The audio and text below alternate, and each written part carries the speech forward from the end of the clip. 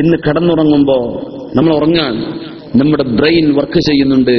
ഞാനിപ്പോ ഇന്ന് കേട്ടത് കൃത്യമായ ലൈബ്രറിയിലെ അറകളിൽ കൊണ്ടുപോയി വെക്കണം, എന്നാലേ നാളെ ഓർമ്മിച്ചെടുക്കാൻ പറ്റൂ. നമ്മൾ ഉറങ്ങുമ്പോൾ നമ്മുടെ തലച്ചോർ മെമ്മറി വർക്ക് ചെയ്തുകൊണ്ടിരിക്കുകയാണ്. കേട്ടത് ചെവിയിലൂടെ പോയി ബ്രെയിൻ ഇപ്പൊ ഇങ്ങനെ നിൽക്കുകയാണ്. ഇനി അതിനെ ഷെൽഫിലേക്ക് വെക്കണം. അപ്പോഴേ ഖുർആനെ പറ്റി പറയുമ്പോൾ അത് ഓർമ്മ വരുള്ളൂ. നിരീശ്വരവാദത്തെ പറ്റി പറയുമ്പോൾ ആ പറഞ്ഞത് ഓർമ്മ വരുള്ളൂ. ഓരോന്നിനെ ബന്ധിപ്പിക്കണ്ടേ? അതുകൊണ്ട് ഓരോ പുസ്തകവും ഓരോ ഓർമ്മയും ഓരോ ഇൽമും അതിന്റെ ഷെൽഫുകളിലേക്ക് വെക്കണം. അതിന് നമ്മൾ ഉറങ്ങണം. ഉറങ്ങുമ്പോഴാണ്. അതുകൊണ്ട് കുട്ടികളൊക്കെ പരീക്ഷ ഉണ്ടാകുമ്പോൾ ഉറക്കൊഴിക്കരുതെന്ന് പറയാൻ കാരണം, ഉറക്കൊഴിച്ചാൽ പഠിച്ചങ്ങനെ തളർന്ന് നേരം എടുത്തു പോയാൽ ഒരു സംഗതി ഓർമ്മ വരില്ല. എന്തേ? മെമ്മറി വർക്ക് ചെയ്യാൻ സമയം കിട്ടിയില്ല, ശരീരം തളർന്നു, ഉറങ്ങുന്ന. അതുകൊണ്ടാണ് കുട്ടികളൊക്കെ നേരത്തെ ഉറക്കണം എന്ന് പറയുന്നത്. ഉമ്മമാരൊക്കെ വളരെ ശ്രദ്ധിക്കണം. ഗൾഫിലെ കുട്ടികളൊക്കെ പാതിരാക്ക് കിടന്നുറങ്ങാം. അത് വളരെ മോശപ്പെട്ടൊരു ചര്യയാണ്. കുട്ടികൾക്ക് ഇപ്പൊ നല്ല രസം തോന്നും. പാപ്പാന്റെ കൂടെ ഉറങ്ങുള്ളൂ. പാപ്പാരൊക്കെ വല്ല ആവേശത്തെ പറയും 1 മണിക്ക് ഉറങ്ങുള്ളൂ. ആര്? 1 വയസ്സുള്ള കുട്ടി. സുബ്ഹാനല്ലാഹ്. രാത്രിയായി കഴിഞ്ഞാൽ അവരെ കടത്തി ഉറക്കണമെന്നാണ്. എന്റെ മക്കളൊക്കെ ശീലിപ്പിച്ചത് അങ്ങനെയാണ്. 8 മണി, ഞാൻ ഇപ്പൊ വീട്ടിൽ നിന്ന് ഇറങ്ങി അപ്പൊ 8:30 ഉറങ്ങിയിട്ടുണ്ടാവും. പകൽ ഉറക്കൂല. 8 മണി 8:30 മണി, ചെറിയ മക്കളല്ലേ, അവർ ഉറങ്ങിയിരിക്കണം. എന്നിട്ട് രാവിലെ എഴുന്നേറ്റോട്ടെ. അത് രാവിലെ എഴുന്നേറ്റു, ഉറക്കൊക്കെ തീർന്നു, വളരെ ഫ്രഷാണ്. സ്കൂളിൽ പോയ പഠിക്കുന്ന തലേക്ക് കയറും. എന്തിനാണ് നമ്മൾ ഇവിടെ പഠിപ്പിക്കുന്ന മക്കള്? എത്രയോ ഫീസ് കൊടുത്തിട്ടാണ് പഠിപ്പിക്കുന്നത്. ഈ കുട്ടികളെ ഉറക്കാതെ കൊണ്ടുപോയാൽ ആ സ്കൂളിൽ നിന്ന് പഠിക്കുന്ന ഒരു സംഗതി തലേക്ക് കയറൂല. പിന്നെ പാരന്റ്സ് ഈവനിങ് ചെന്നിട്ട് പറയാ, ടീച്ചർ പറയണേ പിന്നെ കുട്ടിയുടെ പ്രോഗ്രസ് ഇത്ര മോശമാണ്, നമ്മൾ അടുത്ത സ്കൂളിൽ കൊണ്ടുപോയാക്കും. അവിടെ ചെന്നാലും പറയും ഇതന്നെ സംഗതി. അപ്പൊ എന്താ കുഴപ്പം? ഈ കുട്ടിക്ക് ബുദ്ധി വളരാനും മെമ്മറി വളരാനുമുള്ള സൗകര്യം നമ്മൾ ചെയ്തു കൊടുക്കുന്നില്ല. അവരെ ശരിക്കും ഉറക്കണം, നന്നായിട്ട് അവർ ഉറങ്ങണം. ഉറങ്ങുമ്പോഴാണ് നമ്മുടെ തലച്ചോറിലെ മെമ്മറി വർക്ക് ചെയ്യുന്നത്. ഇതൊരു വലിയ അത്ഭുത പ്രതിഭാസമാണ്. കുട്ടികളെ പാതിരാവരെന്ത് ചെയ്യരുത്? നിർത്തരുത്. പകലുറക്കം വേണ്ട. പകലൊക്കെ സ്കൂൾ വിട്ട് കഴിഞ്ഞാൽ വേണമെങ്കിൽ ഒരു ചെറിയ ഒരു നാപ്പ്, ഇരുന്ന് 5 മിനിറ്റ് ഒക്കെ ഉറങ്ങി മതി, ഇത്രയും വേണ്ടു. ഒരു കളിച്ചോട്ടെ, നന്നായി ഓടി ചാടി കളിച്ച് അല്ല കുളിച്ച് വൃത്തിയായി വന്നിരുന്ന് മഗ്രിബിന്റെ ശേഷം അവരുടെ ദീനും മദ്രസയിലെ വിഷയങ്ങളും ഖുർആനും സ്കൂളിലെ വിഷയങ്ങളും ഹോംവർക്കൊക്കെ ചെയ്ത് ഇഷയോടുകൂടെ അവർ കടക്കാൻ റെഡിയായി. മക്കൾ പറയും ഉറങ്ങണമെന്ന്. നമ്മളെന്തേ ഉറങ്ങാത്തത്? കുട്ടികള് പകല് മുഴുവൻ ഉറക്കിയിരിക്കുകയാണ്. അവർക്ക് ഉറക്കം വരണ്ടേ? അങ്ങനെ വന്നാൽ അവരുടെ സിസ്റ്റം മാറും. അള്ളാഹു നമ്മുടെ ശരീരത്തിനൊരു സംവിധാനം വെച്ചിട്ടുണ്ട്. 24 മണിക്കൂർ ക്ലോക്കാണത്. ആ ക്ലോക്ക് തെറ്റിപ്പോയാൽ പിന്നെ നമുക്ക് ഫിക്സ് ചെയ്യാൻ ബുദ്ധിമുട്ടാവും. ആ ഒരു രീതിയിൽ മനുഷ്യന്റെ ചിന്തയും മനുഷ്യന്റെ മെമ്മറിയും അള്ളാഹു ചെയ്ത വലിയ അനുഗ്രഹമല്ലേ. ഒരു ഷെൽഫിൽ, ഇവിടെ ഈ ഒരു ഹാളിൽ നമ്മൾ പുസ്തകങ്ങൾ നിരത്തി വെച്ചാൽ നമ്മുടെ ചെറുപ്പം മുതൽ ഇതുവരെ നടന്ന സംഗതി, വലിയ വലിയ സയൻസിന്റെ പുസ്തകങ്ങളൊന്നുമല്ല, നമ്മുടെ ജീവിതത്തിൽ നടന്നുപോയ കല്യാണവും സൽക്കാരവും യാത്രയും വീട് പണിയും വീട് വെച്ചതും നമ്മള് ടൂർ പോയതോ അല്ലെങ്കിൽ പഠിക്കാൻ പോയതോ കോളേജിൽ പോയതോ മദ്രസയിൽ പോയതോ ഈ അനുഭവങ്ങളൊക്കെ ഒരു പുസ്തകത്തിൽ എഴുതിയാൽ ഒരുപാട് ഷെൽഫുകളിൽ വെക്കാൻ മാത്രം ഈ റൂമിൽ അതിനാവശ്യമായ സ്പേസ് ഒരുപാട് വേണ്ടിവരും. അത്രയും സാധനം നമ്മുടെ തലച്ചോറിന്റെ ഉള്ളിൽ കിടക്കുകയാണ്. അതല്ല, പറയുമ്പോഴേക്കും അത് ഓർമ്മ വരുന്നു. ഒരു വിഷയം പറയുമ്പോഴേക്കും പെട്ടെന്ന് അതിലേക്ക് നമ്മുടെ മനസ്സ് പോയി. എവിടെ നിന്നാണ് ഇതൊക്കെ പോകുന്നത്? നമ്മുടെ ചെവിയിലൂടെ കേട്ട് ഉടനെ തലച്ചോറിലെത്തി. അതാ ഈ പറഞ്ഞ് നമ്മുടെ 988 നടന്ന കാര്യമാണ്. 88 ഫോൾഡർ എവിടെ? ആ ഫോൾഡർ എടുത്ത് നോക്കാൻ, ബന്ധിപ്പിച്ചു, ഓർമ്മയുണ്ട്. എങ്ങനെയാ അതൊക്കെ നടക്കുന്നത്? ഇങ്ങനെ ഒരു സൃഷ്ടിപ്പ് മനുഷ്യനിൽ മാത്രമാണ്. അതാണ് അത്ഭുതം. അതുകൊണ്ടാണ് വലഖദ് കർറംനാ ബനി ആദം, മനുഷ്യനെ നമ്മൾ ബഹുമാനിച്ചു എന്ന് പറയാൻ. ഈ ഒരു തലച്ചോർ ഒരു ജീവിക്കും അല്ലാഹു കൊടുത്തിട്ടില്ല മനുഷ്യനുള്ള പോലെ. എന്തിനാ അതെന്നറിയോ? തന്നെ സൃഷ്ടിച്ചവനായ അള്ളാഹു ആരാണ് എന്ന് ചിന്തിക്കാനും അറിയാനും പഠിക്കാനുമുള്ള എല്ലാ ടൂൾസ്, അതിനാവശ്യമായ സർവ്വ സാമഗ്രികളും അള്ളാഹു മനുഷ്യന്റെ കയ്യിൽ കൊടുത്തിരിക്കാൻ. നീ ഇത് പഠിക്കണം. നിന്റെ വാപ്പ ആരാ നിനക്കറിയില്ലേ? ഉമ്മ ആരാന്നറിയില്ലേ? നിന്റെ വീടെവിടെ നാടെവിടെയെന്നറിയില്ലേ? നിന്നെ പടച്ചവൻ ആരാണ് ഇത് നീ അറിയണം. ഇത് ചിന്തിക്കാത്തവരാണ് ബഹുഭൂരിപക്ഷം ബുദ്ധിജീവികൾ എന്ന് പറയുന്ന യുക്തിവാദികൾ. അവർ ചിന്തിക്കൂല. എന്നിട്ട് അവസാനം എന്ത് ചെയ്യും? അവസാനം മയക്കുമരുന്ന് അടിച്ചിട്ട് മരിക്കാൻ. കാരണം കൽബിന്റെ ഉള്ളിൽ പടച്ചവനെ സംബന്ധിച്ചുള്ളൊരു ബോധം മനുഷ്യന്റെ ഉള്ളിലുണ്ടെന്നാണ്. അതുകൊണ്ടാണ് കുല്ലു മൗലൂദിൻ യൂലദു അലൽ ഫിത്ര, ഏത് കുട്ടിയും അള്ളാഹുവിനെ മനസ്സിലാക്കാൻ കഴിയുന്ന രീതിയിലാണ്, ആ ഒരു സെറ്റിംഗ്സിലാണ് അള്ളാഹു പടക്കുന്നത്. ഏതൊരു കുട്ടിയും, ഏതൊരു കുഞ്ഞും, അത് പൊട്ടുധരിച്ച കുഞ്ഞാണെങ്കിലോ കുരിശുമാല ചാർത്തി കൊടുത്ത കുഞ്ഞാണെങ്കിലോ, ചെറിയ മക്കളുണ്ടല്ലോ, അവർ ജനിക്കുന്നത് ശുദ്ധമായ പ്രകൃതത്തിലാണ്. പ്യൂർ നേച്ചർ, വളരെ മനോഹരമാണ്. അള്ളാഹുവിന്റെ ദീൻ മനസ്സിലാക്കാനും അറിയാനും ആ ഖൽബിന് ഒരു പ്രയാസവുമില്ല. പിന്നെ പ്രയാസാവുന്ന എപ്പോഴാണ്? അതിന്റെ ഓപ്പോസിറ്റ് പഠിപ്പിച്ചു കൊടുക്കുമ്പോഴാണ് അവർക്ക് അത് ആക്സെപ്റ്റ് ചെയ്യാൻ പ്രയാസം ഉണ്ടാവുക. കുല്ലു മൗലൂദിൻ യൂലദു അലൽ ഫിത്ര. ഏത് മക്കളും അങ്ങനെയാണ്. മുസ്ലിമിന്റെ കുട്ടിയും അമുസ്ലിമിന്റെ കുട്ടിയും മുസ്ലിമിന്റെ എങ്ങനെയാണോ അവന്റെ ബുദ്ധിപരമായ, അവന്റെ ബൗദ്ധികമായ, ഭൗതികല്ല ബൗദ്ധികമായ ബുദ്ധിയുമായി ബന്ധപ്പെട്ട അവന്റെ നിലവാരം എന്തോ അള്ളാഹുവിനെ മനസ്സിലാക്കാൻ പറ്റുന്ന ആ ഒരു സംവിധാനം എല്ലാ കുഞ്ഞുങ്ങളിലും അള്ളാഹു കൊടുത്തിട്ടുണ്ട്. ഫഅബവാഹു യുഹവ്വിദാനി, ഉമ്മയും വാപ്പയും കൂട്ടുകാരുമാണ് ആ കുഞ്ഞിനെ നാശാക്കുന്നത് എന്ന് പരിശുദ്ധ റസൂലുള്ളാഹി സ്വല്ലല്ലാഹു അലൈഹി വസല്ലം. ഉമ്മ എന്ന് വിളിക്കാനുള്ള അള്ളാഹുവേ പടച്ചവനെ, ഇംഗ്ലീഷുകാരനൊക്കെ oh my God, oh M G എന്നൊക്കെ എഴുതൂലെ, ഓ മൈ ഗോഡ് പടച്ചവനെ. ഏത് യുക്തിവാദിയും ഏത് രീതിയിൽ വഴിവിട്ട് ജീവിക്കുന്ന ആളും ഒരു വേദന വന്നാൽ വിളിക്കുന്നത് ഓ മൈ ഗാഡ് പടച്ചോനെ എന്നാണ്. ഇതെവിടെ നിന്ന് വന്നു എന്നത് അത്ഭുതമാണ്. എവിടെ നിന്ന് വന്നു?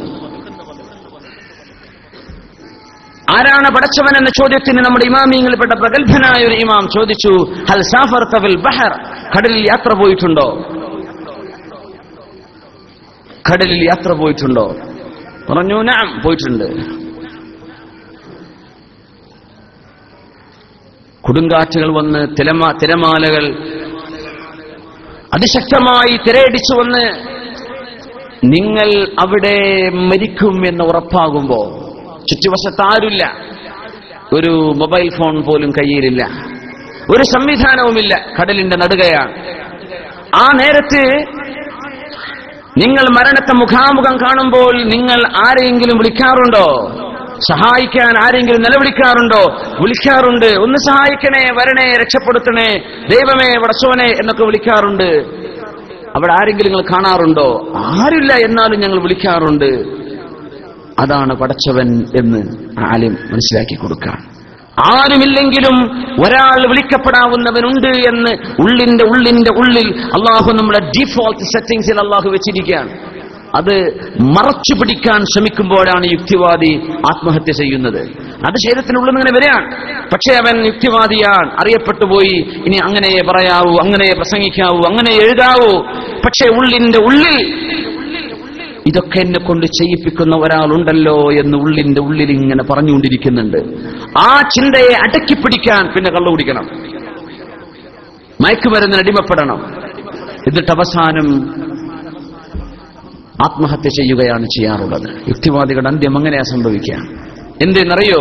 ഈ ഒരു ചിന്തയെ അടക്കിപ്പിടിക്കാൻ, ഉള്ളിന്റെ ഉള്ളിലുള്ള ഈ വിളിയെ ഞാൻ കേൾക്കുന്നില്ലേ, ഇല്ലല്ല, ആരുമില്ല, എനിക്ക് വെറുതെ തോന്നുകയാണ് എന്ന് അള്ളാഹു പറഞ്ഞു. അല്ല, വലൗ അൽഖാ മആ ബലിൽ ഇൻസാനു അലാ നഫ്സിഹി ബസീറ വലൗ അൽഖാ മആദീറ. മനുഷ്യൻ അവനറിയാം ഞാൻ ഈ ചെയ്യുന്നത് തെറ്റാണ് എന്ന് മനുഷ്യനറിയാം. വലൗ അൽഖാ മആദീറ, അവൻ എന്ത് എക്സ്ക്യൂസ് പറഞ്ഞാലും അവനറിയാം ഞാൻ ഈ ചെയ്യുന്നത് തെറ്റാണ് എന്ന്.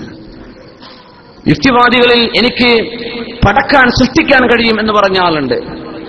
മഹാന്മാരായ ആലിമീങ്ങളുമായി സംവാദം നടന്നപ്പോൾ ഒരാൾ പറഞ്ഞു, എനിക്ക് പടക്കാൻ കഴിയുമല്ലോ, എനിക്ക് ജീവൻ കൊടുക്കാൻ കഴിയുന്നു. നിനക്ക് ജീവൻ കൊടുക്കാൻ പറ്റിയേ? ആ കഴിയും. എങ്ങനെ? വാ എന്ന് പറഞ്ഞു. എന്നിട്ട് ഒരു വലിയ വൃക്ഷം, ആ മരത്തിന്റെ ഉള്ളിൽ ഒരു ദ്വാരമുണ്ടാക്കി, അതിൽ പച്ച ഇറച്ചി കഷ്ണം, ഒരു 1-2 കിലോ ഇറച്ചി കഷ്ണം ആ വൃക്ഷത്തിന്റെ ഉള്ളിലേക്ക് വെച്ചു. എന്നിട്ട് ആ ദ്വാരം അടച്ചു വെച്ചു. നീ പടച്ചില്ലല്ലോ, ഞാൻ പറഞ്ഞുതരാം, ഞാൻ പറയുന്ന സമയത്ത് നിങ്ങൾ വരണം എന്ന് പറഞ്ഞു. ഞാൻ അടച്ചു വെച്ചിട്ട് പോന്നു. ഒരാഴ്ച കഴിഞ്ഞ് തിരിച്ചു ചെന്നു. അയാൾ വിളിച്ചു, വരണം, എനിക്ക് സൃഷ്ടികർമ്മം ചെയ്യാൻ പറ്റും.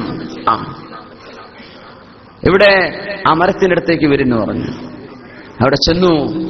ആ മരത്തിൽ ദ്വാരമുണ്ടാക്കിയ ആ ഒരു ദ്വാരം, അത് അടച്ചു വെച്ചതൊക്കെ തുറന്നു നോക്കുമ്പോൾ 1000കണക്കിന് പുഴുക്കളുണ്ട്. കണ്ടോ, എനിക്ക് ചെയ്യാൻ പറ്റും ഇതൊക്കെ. അപ്പൊ ചോദിച്ചു, ഈ പുഴുക്കൾ എത്രയുണ്ട്, ഇതിന്റെ എണ്ണം എത്രയാണ്? അതെനിക്കറിയില്ല. നീ പഠിച്ചിട്ട് നിനക്ക് എണ്ണം അറിയില്ലേ? ഈ പുഴുക്കൾ എത്ര എണ്ണം, എപ്പോഴാണ് ചാവുന്നത്, ഇതിന്റെ ആയുസ് എത്രയാണെന്നറിയോ? അതും എനിക്കറിയില്ല. ഈ പുഴുക്കൾക്ക് ഭക്ഷണം ആരാ കൊടുക്കുന്നത്?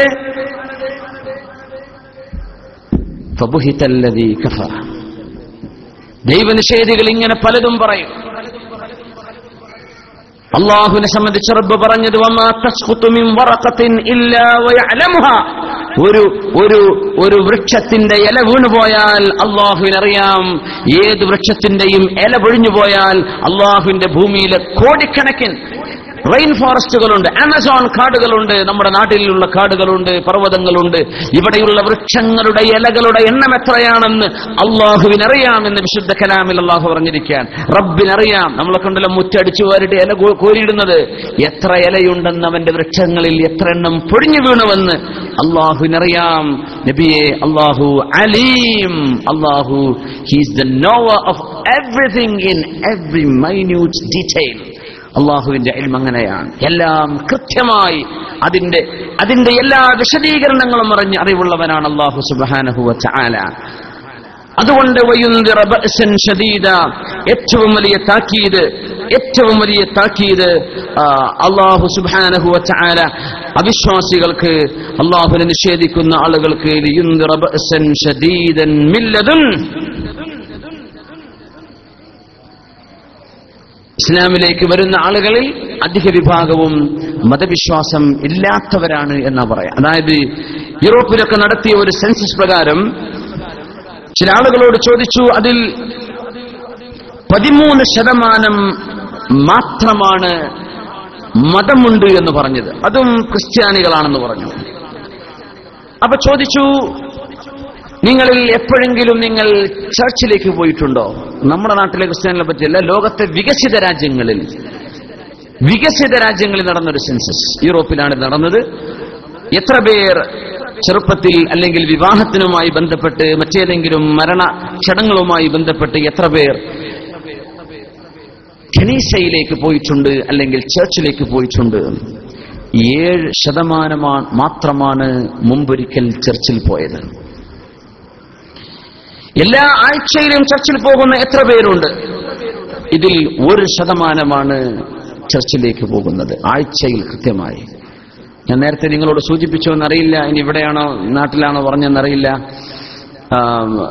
ലണ്ടനിൽ നമ്മുടെ മുസ്ലിമീങ്ങളായ ആളുകളൊക്കെ താമസിക്കുന്ന പ്രദേശങ്ങളിലും അല്ലാത്തിടത്തൊക്കെ ഒരുപാട് പള്ളികൾ ഉണ്ട്. അൽഹംദുലില്ലാഹ്, ഒരുപാട് പള്ളികളുണ്ട് ലണ്ടൻ നഗരത്തിൽ. ഒരുപാട് എല്ലാ ഗല്ലികളിലും കോർണറിലും ഒക്കെ പള്ളിയുണ്ട്. പ്രത്യക്ഷമായി മുനാരങ്ങളോ വാങ്കുവിളിയോ പ്രത്യക്ഷമായി കേൾക്കില്ല. അത് ഒരു പള്ളിയെ കേൾക്കുള്ളൂ. അത് ഈസ്റ്റ് ലണ്ടനിലെ വളരെ പ്രധാനപ്പെട്ട ഒരു ഇസ്ലാമിക് സെന്റർ ഉണ്ട്. അവിടെയാണ് ഓപ്പണായിട്ട് വാങ്കുവിളി കേൾക്കുള്ളൂ. അത് ബംഗാളികളാണ് ഹാൻഡിൽ ചെയ്യുന്നത്. അവർക്ക് തടയാൻ പറ്റിയില്ല. ഒരിക്കൽ പൊളിക്കാൻ വേണ്ടി വന്നിട്ട് സർവ്വ ബംഗാളികളും ടൗണിൽ ഇറങ്ങിയപ്പോഴാണ് അറിഞ്ഞത്, റബ്ബേ, ഇത്രയും വലിയൊരു സമൂഹം ഇതിന്റെ പിന്നിലുണ്ടോ എന്ന്. നല്ല ഡീസന്റ് ബംഗ്ലാദേശുകാരാണ് അവിടെ. അവർ തുപ്പാറൊന്നുമില്ല, വളരെ റാഹത്തിലാണ്, നല്ല ഉഷാറില്ല, വൃത്തിയിൽ നല്ല ഉഷാറില്ല. ഞാൻ ആ പള്ളിയിലാണ് 27 തറാവീഹിന് ആ പള്ളിയിലാണ് കൂടിയത് കഴിഞ്ഞ റമദാനിൽ. വലിയ ദീനി പ്രവർത്തനം നടക്കുക. അവിടെയാണ് ഉറക്ക ബാങ്ക് വിളിക്കാറുള്ളത്. അവിടെ ബാങ്ക് പുറത്തേക്കാണ്, അല്ലാതെ ഒരു ചർച്ചൊന്നും ഇവിടെ നിന്ന് ഒരു ബാങ്ക് കേൾക്കൂല. ഒരു പള്ളിയിൽ നിന്നും ബാങ്ക് കേൾക്കില്ല. പക്ഷെ പള്ളികൾ എല്ലായിടത്തും ഉണ്ട്. ബ്രിട്ടനിൽ തന്നെ അവിടെ തന്നെ ഏത് നഗരത്തിലും 3 കിലോമീറ്റർ ചുറ്റളവിൽ ഒരു പള്ളിയുണ്ടെന്നാണ്. ഏറ്റവും വലിയ അത്ഭുതം, ഈ പള്ളികളൊക്കെ അധികവും ചർച്ചുകളായിരുന്നു. അതിൽപ്പെട്ട ഒരു പള്ളിയിൽ എനിക്ക് വാത് പറയാൻ അവസരം ഉണ്ടായ, ഒരു അസറിന്റെ ശേഷം ഒരു ക്ലാസ് നടത്തി ഇംഗ്ലീഷിൽ.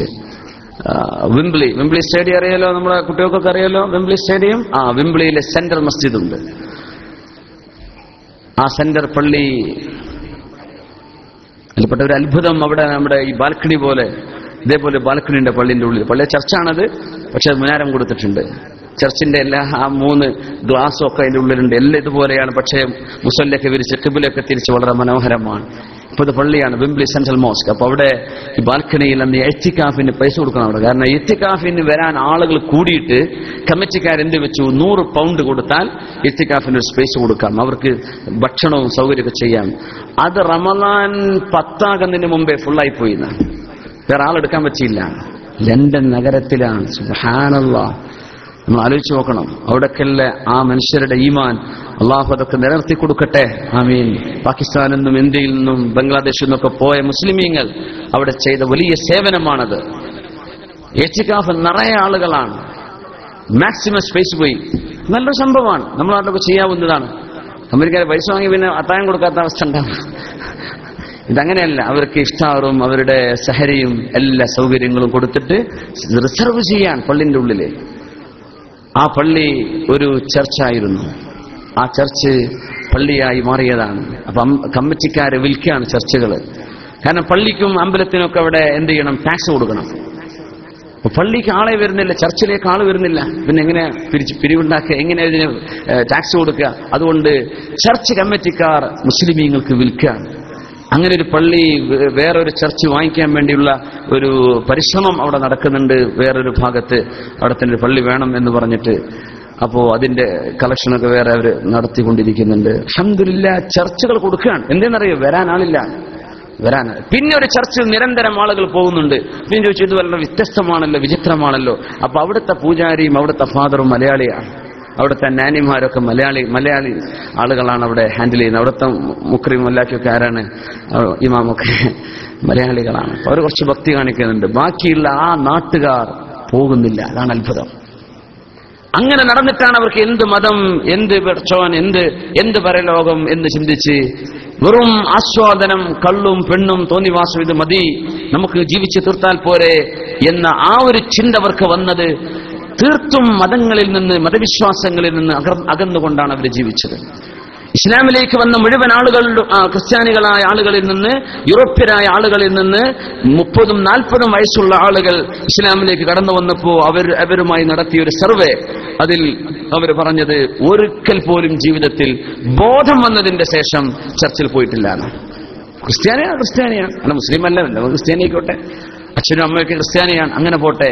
ആ രീതിയിലൊരു മതനിരാസം വികസിത രാജ്യങ്ങളിൽ നടന്നുകൊണ്ടിരിക്കുന്നുണ്ട്. അഡ്വാൻസ് ആകും തോറും ഇതാ നടക്കുന്നത്. ആ സ്ഥലങ്ങളിലാണ് ഇസ്ലാമിക വളർച്ച നടക്കുന്നത്. അതാണ് നമ്മൾ മനസ്സിലാക്കേണ്ടത്. അതിന്റെ ഇടയിലാണ് മുസ്ലിമീങ്ങളായ ആളുകൾ. ഒരു ചെറുപ്പക്കാരനെ പരിചയപ്പെട്ട ആളുടെ പേര് ഡേവിഡ് എന്നാണ്. എനിക്ക് പരിചയമുള്ള ഒരു ബ്രിട്ടീഷ് ഫാമിലി ഉണ്ട്, മുസ്ലിമീങ്ങളായ ഒരു അവിടുത്തുകാർ. അപ്പോ ഞങ്ങൾ നിസ്കരിക്കാൻ വേണ്ടി നിൽക്കുമ്പോ ഡേവിഡ് പറഞ്ഞു, ഞാൻ വാങ്ങിക്കൊടുക്കട്ടെ. ഞാൻ ചോദിച്ചു, ഡേവിഡ് എങ്ങനെ വാങ്ങിക്കൊടുക്കുക?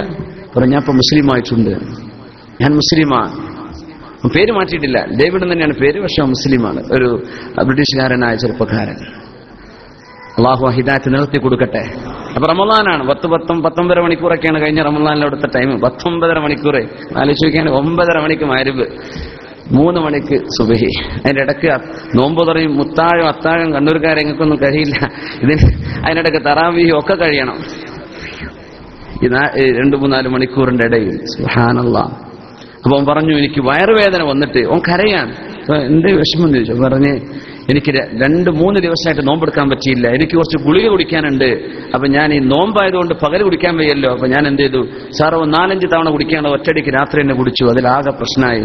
എന്നിട്ട് അവൻ കരഞ്ഞിട്ട് പറയാം, എനിക്ക് അള്ളാഹു പുറത്തു തരുമായിരിക്കും, ഞാനത് മേക്കപ്പ് ചെയ്യുന്നുണ്ട്, ഞാനത് ഇൻഷാ അല്ലാഹ് ഉടനെ തന്നെ ഖളാ വീട്ടും, എനിക്ക് അള്ളാഹു പുറത്തു തരുമെന്ന് വിചാരിക്കുന്നു, എനിക്ക് വയ്യാത്തതുകൊണ്ടല്ലേ. ഞാൻ പറഞ്ഞു, സാരല്ല, നിങ്ങൾക്ക് അള്ളാഹു പുറത്തു തരും, നിങ്ങൾ എന്ത് ചെയ്തോളൂ, അത് മേക്കപ്പ് ചെയ്താൽ മതി. അതുകൊണ്ട് ഇഖാമത്ത് കൊടുത്തത്. സുബ്ഹാനല്ലാഹ്. ആ നഗരത്തിന്റെ മധ്യത്തിൽ ഹാരഡ്സ് എന്നൊക്കെ പറഞ്ഞ വലിയ ഷോപ്പ് ഇട്ടിട്ടുണ്ടെങ്കിൽ, ഹാരഡ്സ് ലക്ഷങ്ങൾ വിലമതിക്കുന്ന, ലക്ഷക്കണക്കിന് പൗണ്ടുകൾ വിലമതിക്കുന്ന സാധനം അവിടെ വിൽക്കപ്പെടുക. വലിയ ഷോപ്പിംഗ് മാളാണ്. ഷോപ്പിംഗ് മാൾ എന്ന് പറഞ്ഞാൽ കോടീശ്വരന്മാർക്ക് മാത്രം പോകാൻ പറ്റുന്ന ഒരു മോളാണത്, ഹാരഡ്സ്.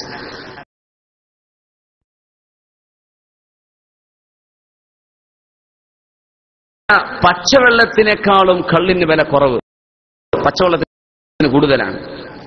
എന്താ അതിന്റെ അർത്ഥം? നിർബന്ധിതമായി കുടിച്ചു പോവില്ലേ? പൈസയും കുറവാണ്, ലഹരിയുമാണ് എന്ന് ചിന്തിക്കുന്ന ആ ഒരു തലത്തിലേക്ക് മനുഷ്യന്റെ എല്ലാ അഴിഞ്ഞാട്ടത്തിനും വാതിലുകൾ തുറന്നുകൊടുത്ത സ്ഥലത്ത് ഇസ്ലാമിലേക്ക് ആളുകൾ ഓടിക്കൂടുന്നതിന്റെ വിചിത്രം എന്താണ് ഇതിൽ അത്ഭുതം? ഈ വിശുദ്ധ ഗ്രന്ഥമാണ്. ഈ ഗ്രന്ഥത്തിൽ നിന്ന് കിട്ടുന്ന ഇൻസ്പിറേഷനാണ്. وينذر الذين قالوا اتخذ الله ولدا لينذر بأسا شديدا من لدنه ويبشر المؤمنين الذين يعملون الصالحات أن لهم أجرا حسنا. നിരീശ്വരവാദത്തിൽ നിന്ന് ഇസ്ലാമിലേക്ക്, മറ്റു മതങ്ങളിൽ നിന്ന് ഇസ്ലാമിലേക്ക് ചിന്തിക്കുന്നവർ കടന്നു വന്നുകൊണ്ടിരിക്കുന്നു. അൽഹംദുലില്ലാഹ്. ആ ആളുകൾക്ക് ബ്രെയിനുള്ള, ഫുഡ് ഫോർ ബ്രെയിൻ, തലച്ചോറിനുള്ള ഭക്ഷണമാണ് നമ്മൾ കൊടുക്കേണ്ടത്. കാരണം നമുക്ക് ഇസ്ലാമിലേക്ക് ഒരാളെ ക്ഷണിക്കണമെങ്കിൽ വലിയ യുക്തിയൊന്നും വേണ്ട. കാര്യങ്ങൾ വളരെ വ്യക്തമാണ്. അതങ്ങ് പറഞ്ഞു കൊടുത്താൽ മതി. വേണമെങ്കിലും സ്വീകരിക്കാം, അല്ലെങ്കിൽ വേണ്ടെന്ന് വെക്കാം. സർവ്വടിഞ്ഞാട്ടങ്ങളും നടത്തിയിട്ട് പിന്നെ ദീനിലേക്ക് വരികയാണ്. പെൺകുട്ടികളൊക്കെ വളരെ വളരെ വൃത്തികേടിൽ ജീവിക്കുന്ന പെൺകുട്ടികളൊക്കെ ഹിജാബ് ധരിച്ച് നടക്കുന്ന കാണുമ്പോൾ എന്തോ ഒരു അഭിമാനം. ആ നാട്ടുകാരായ പെൺകുട്ടി അവിടെ ഒന്നും മെട്രോയിൽ യാത്ര ചെയ്യാൻ പറ്റില്ല, അണ്ടർഗ്രൗണ്ട് ട്രെയിനിലൊന്നും. അത്രയും വളരെ മോശപ്പെട്ട രീതിയിലുള്ള വസ്ത്രവിധാനങ്ങളാണ്. പ്രത്യേകിച്ച് മെട്രോപൊളിറ്റൻ നഗരങ്ങളിലൊക്കെ പോയവർക്ക് മനസ്സിലാക്കാൻ കഴിയും. ആ മക്കളാണ് അവിടുത്തുകാർ ഹിജാബൊക്കെ ധരിച്ച് അച്ചടക്കത്തിൽ സ്കൂളിലും കോളേജിലൊക്കെ പോകുന്ന മക്കൾ മുസ്ലിമീങ്ങളായിട്ട് നടക്കുകയാണ്. അവരഭിമാനം കാണാൻ. ഈ രീതിയിൽ അള്ളാഹുവിന്റെ ദീനിന്റെ ഉയർച്ച അള്ളാഹു നടത്തുന്നത്, ഒന്നുകൂടെ ഞാൻ പറയാണ്, മുസ്ലിമീങ്ങളായ നമ്മൾ ആരെയും കണ്ടിട്ടല്ല, അള്ളാഹു നിലനിർത്തുകയാണ് അള്ളാഹുവിന്റെ ദീനിനെ. നമ്മൾ ആരും ഇസ്ലാമനുസരിച്ച് ജീവിച്ചില്ലെങ്കിലും ഇസ്ലാം ഇവിടെ നമ്പർ 1 ആകുന്നു. അത് അള്ളാഹുവിന്റെ കലാമാണ്. വലൗ കരിഹൽ കാഫിറൂൻ വലൗ കരിഹൽ മുശ്രികൂൻ, 2 വാക്ക് അല്ലാഹു പറഞ്ഞു. ഇത് യുക്തിവാദികൾക്ക് ഇഷ്ടപ്പെട്ടില്ലെങ്കിലും അവിശ്വാസികൾക്ക് ഇഷ്ടപ്പെട്ടില്ലെങ്കിലും ഈ ഇസ്ലാം ലോകത്തെ 1-ാം സ്ഥാനത്തേക്ക് ഞാൻ കൊണ്ടുവരും. ലിയുദ്ഹിറഹു അല ദീനി കുല്ലി, സർവ്വ മതങ്ങളെക്കാളും ഇസ്ലാം ഉയർന്നു വരും എന്ന് അല്ലാഹു ജല്ല ജലാലു അള്ളാഹുവിന്റെ വാക്കാണ്. ആ വാക്ക് അള്ളാഹു ഇന്ന് നടത്തിക്കൊണ്ടിരിക്കുകയാണ്. ലോകത്ത് ഇങ്ങനെ ചർച്ച ചെയ്യപ്പെടുന്ന ഒരു മതം വേറുണ്ട്. ഏതെല്ലാം രീതിയിലായിക്കോട്ടെ, ഏതെല്ലാം തലങ്ങളിലായിക്കൊള്ളട്ടെ, ഒരു മതത്തെ സംബന്ധിച്ചുള്ള ചർച്ച നടക്കുന്നത് ഇസ്ലാമിനെ കുറിച്ച് മാത്രമല്ലേ? ഏതെല്ലാം മതങ്ങളോടുണ്ട്? ആരെങ്കിലും ചർച്ച ചെയ്യുന്നുണ്ടോ? ഇസ്ലാം അല്ലാത്തൊരു ഹോട്ട് ടോപ്പിക് ലോകത്തുണ്ടോ, മീഡിയയുടെ മുമ്പിലുണ്ടോ? ഇല്ല. അതൊരു നല്ലതാണ്. അങ്ങനെ ഒരു ചർച്ച നടക്കുന്നത് നല്ലതാണ്. അത് നല്ലതാണ്, ആളുകൾക്ക് പഠിക്കാൻ നല്ലതാണ്. അതിന്റെ ഇടയ്ക്ക് ചെറിയൊരു വിഷയം കൂടെ എനിക്ക് ഓർമ്മ വന്നു. നമ്മൾ ഈ മുസ്ലിമീങ്ങളായ പെൺകുട്ടികൾ നമ്മുടെ ഗൈനക്കോളജിസ്റ്റിനെ കാണിക്കണം എന്ന് പറഞ്ഞ വിഷയത്തിൽ നമ്മുടെ ഫിഖഹിന്റെ കാഴ്ചപ്പാട് പറഞ്ഞ് ഞാനൊരു ചെറിയൊരു കാര്യം പറഞ്ഞിട്ടുണ്ടായിരുന്നു, ചിലർക്ക് കേട്ടിട്ടുണ്ടായിരിക്കും. നമ്മൾ മുസ്ലിമീങ്ങളായ പെണ്ണുങ്ങൾ എന്ത് ചെയ്യണം? മുസ്ലിം ഗൈനക്കോളജിസ്റ്റുകളാണ് കാണിക്കേണ്ടത്. അവരില്ലെങ്കിൽ അവരില്ലെങ്കിൽ മുസ്ലിമീങ്ങളായ പുരുഷന്മാർ, അതല്ലെങ്കിൽ നോൺ മുസ്ലിം പെണ്ണുങ്ങൾ, അല്ലെങ്കിൽ നോൺ മുസ്ലിം ആണുങ്ങൾ. അപ്പൊ അതിൽ ആരൊക്കെയോ എന്തൊക്കെയോ കമന്റ് ഒക്കെ ചെയ്തിട്ട് ഇയാൾ എറിഞ്ഞു കൊല്ലണമെന്നോ ഇയാൾ അടിച്ചു കൊല്ലണമെന്നൊക്കെ കേട്ടു. ഞാൻ പറഞ്ഞത് നല്ലതാണ്, അത് നല്ലതാണ്. അങ്ങനെ ഒരു ചർച്ച നടക്കുന്നത് നല്ലതാണ്. അപ്പോഴെങ്കിലും ഇവരിതിന്റെ പരിസരങ്ങൾ കേൾക്കുമല്ലോ, അതിന്റെ അപ്പുറപ്പുറത്ത് കേൾക്കുമല്ലോ. ഇയാൾ ഇങ്ങനെ പറഞ്ഞിട്ടുണ്ട്, ഇയാൾ എന്തെങ്ങനെ പറയാൻ കാരണം, ഇയാൾ വേറെന്തെങ്കിലും പറഞ്ഞിട്ടുണ്ടോ? അങ്ങനെയൊക്കെ വരുമ്പോൾ ഒരു ഹോട്ട് ടോപ്പിക് നല്ലതാണ്, ചർച്ച നടക്കുന്നത് നല്ലതാണ്. എപ്പോഴും അങ്ങനെയാണ്. ഏതിനും ഖൈറുണ്ടാകും. വലിയ വലിയ ഇസ്ലാമിക ലോകത്തെ വലിയ വിഷമുണ്ടാക്കുന്ന സംഭവങ്ങളൊക്കെ മുസ്ലിമീങ്ങളുടെ പേരിൽ കെട്ടിവെക്കപ്പെട്ടതൊക്കെ ഒരർത്ഥത്തിൽ വലിയ നന്മയായി മാറിയില്ലേ? ഫലസ്തീനിലെ വിഷയം തന്നെ, അവിടെ നടക്കുന്ന വർഷങ്ങളായി, എത്ര കൊല്ലങ്ങൾ, 1948 ശേഷം തുടങ്ങിയ ഈ വിഷയങ്ങളൊക്കെ ഒരുപാട് ആളുകൾ പലായനം ചെയ്തു, വിവിധ നാടുകളിലേക്ക് എമിഗ്രന്റുകളായി കടന്നു ചെന്നു. നമ്മൾ വിചാരിച്ചു വലിയ വിഷമം. അള്ളാഹു അതിന്റെ പിന്നിൽ ചെയ്ത അത്ഭുതം എന്താണ്? ഈ അറബികളായ ആളുകളിൽ വലിയൊരു ശതമാനം കാനഡയിലേക്കും അമേരിക്കയിലേക്കും യൂറോപ്പിലേക്കും കടന്നു ചെന്നപ്പോ അവിടൊക്കെ ഇസ്ലാം ഉണ്ടായില്ലേ? അവിടെ ഇസ്ലാമിനെ എത്തിക്കാൻ ഒരു ഭാഗത്തൊരു വിഷമമുണ്ടായി. പക്ഷെ ഈ വിഷമം കൊണ്ട് വലിയൊരു നേട്ടം അപ്പുറത്ത് അള്ളാഹു ചെയ്യാൻ അവർ കടന്നു ചെന്നപ്പോഴാണ് ഇതുണ്ടായത്.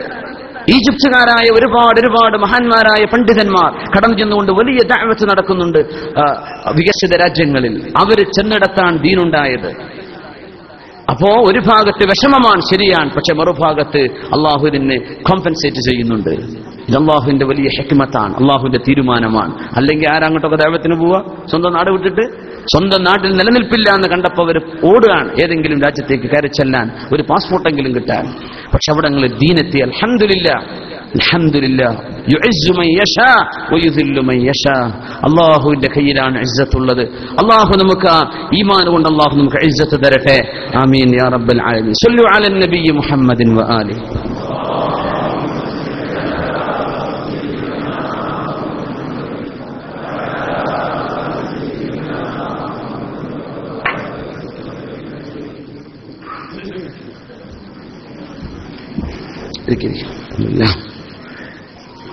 പിന്നെ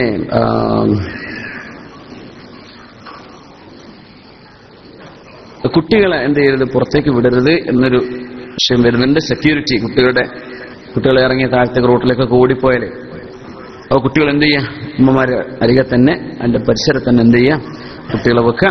അല്ലാഹു സുബ്ഹാനഹു വ തആല നമ്മുടെ ഉമ്മമാർ, നമ്മുടെ സഹോദരിമാർ, അവര് ചെയ്യുന്ന വലിയൊരു ത്യാഗമാണ്. ഈ നേരത്തെ ഞാൻ പറഞ്ഞ പോലെ കുട്ടികളൊക്കെ ഉറക്കണം എന്നൊക്കെ പറഞ്ഞ് അടുത്ത ആഴ്ച ഒരു വരുന്നില്ല, സ്ഥലം ഉറക്കാൻ പറഞ്ഞ സ്കൂളിലൊക്കെ പോണ കുട്ടികൾ എന്തായാലും ഞാൻ അങ്ങനെ ഒരു ചെറിയൊരു സ്റ്റെപ്പ് ബാക്ക് കാര്യങ്ങൾ വരാതിരിക്കരുത്.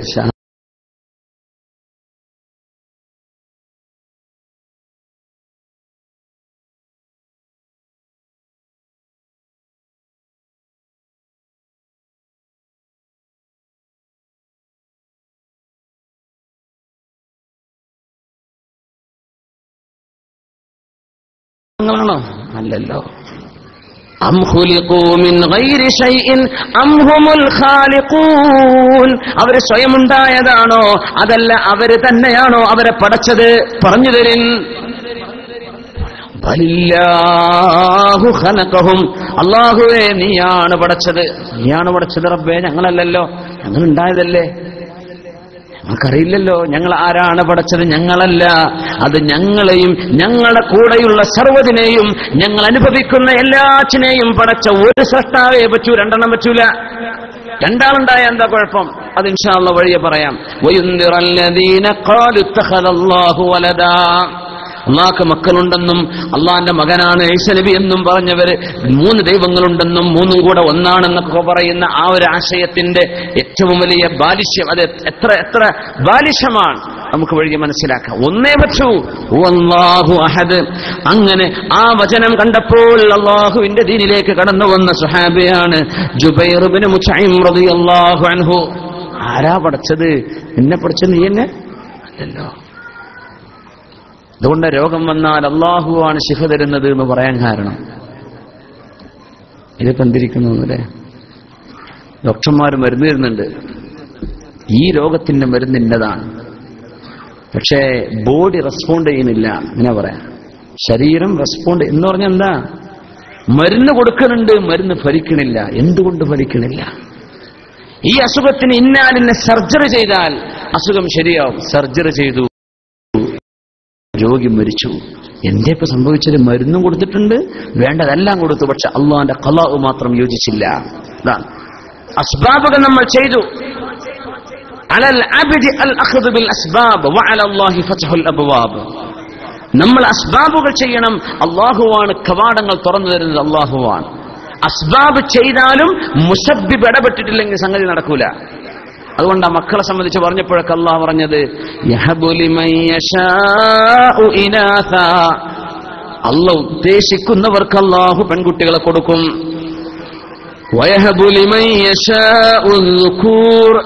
അല്ലാഹു ഉദ്ദേശിക്കുന്നവർക്ക് അല്ലാഹു ആൺകുട്ടികളെ കൊടുക്കും.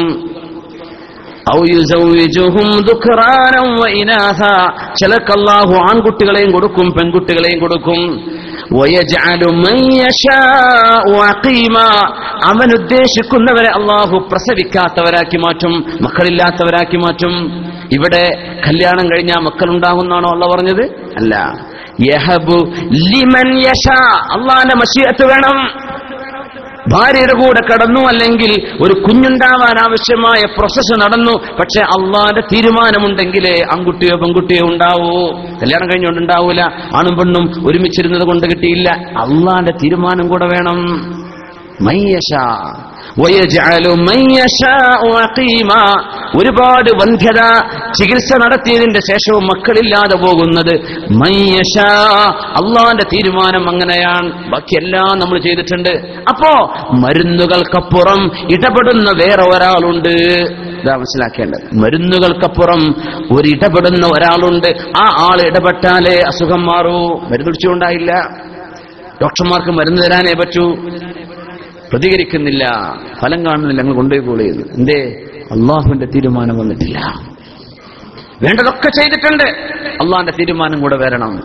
അങ്ങനെ ജീവിതത്തിൽ ഇടപെടുന്ന ഒരാൾ അള്ളാഹു എന്ന ഖാലിഖ് ഉണ്ട് എന്ന വസ്തുതയാണ് നിരീശ്വരവാദികളൊക്കെ നിഷേധിച്ചുകൊണ്ടിരിക്കുന്നത്. അതുകൊണ്ടാണ് അതിന് കടുത്ത ശിക്ഷയാണെന്ന് അള്ളാഹു പറയാൻ കാരണം. ലിയുൻദിറ ബഅസൻ ശദീദാ. അള്ളാഹു റബ്ബുണ്ട് എന്ന് പഠിപ്പിക്കാനാണ് ആയിരക്കണക്കിന് ആശയങ്ങൾ പ്രപഞ്ചവുമായി ബന്ധപ്പെട്ട അള്ളാഹു പഠിപ്പിച്ചത്.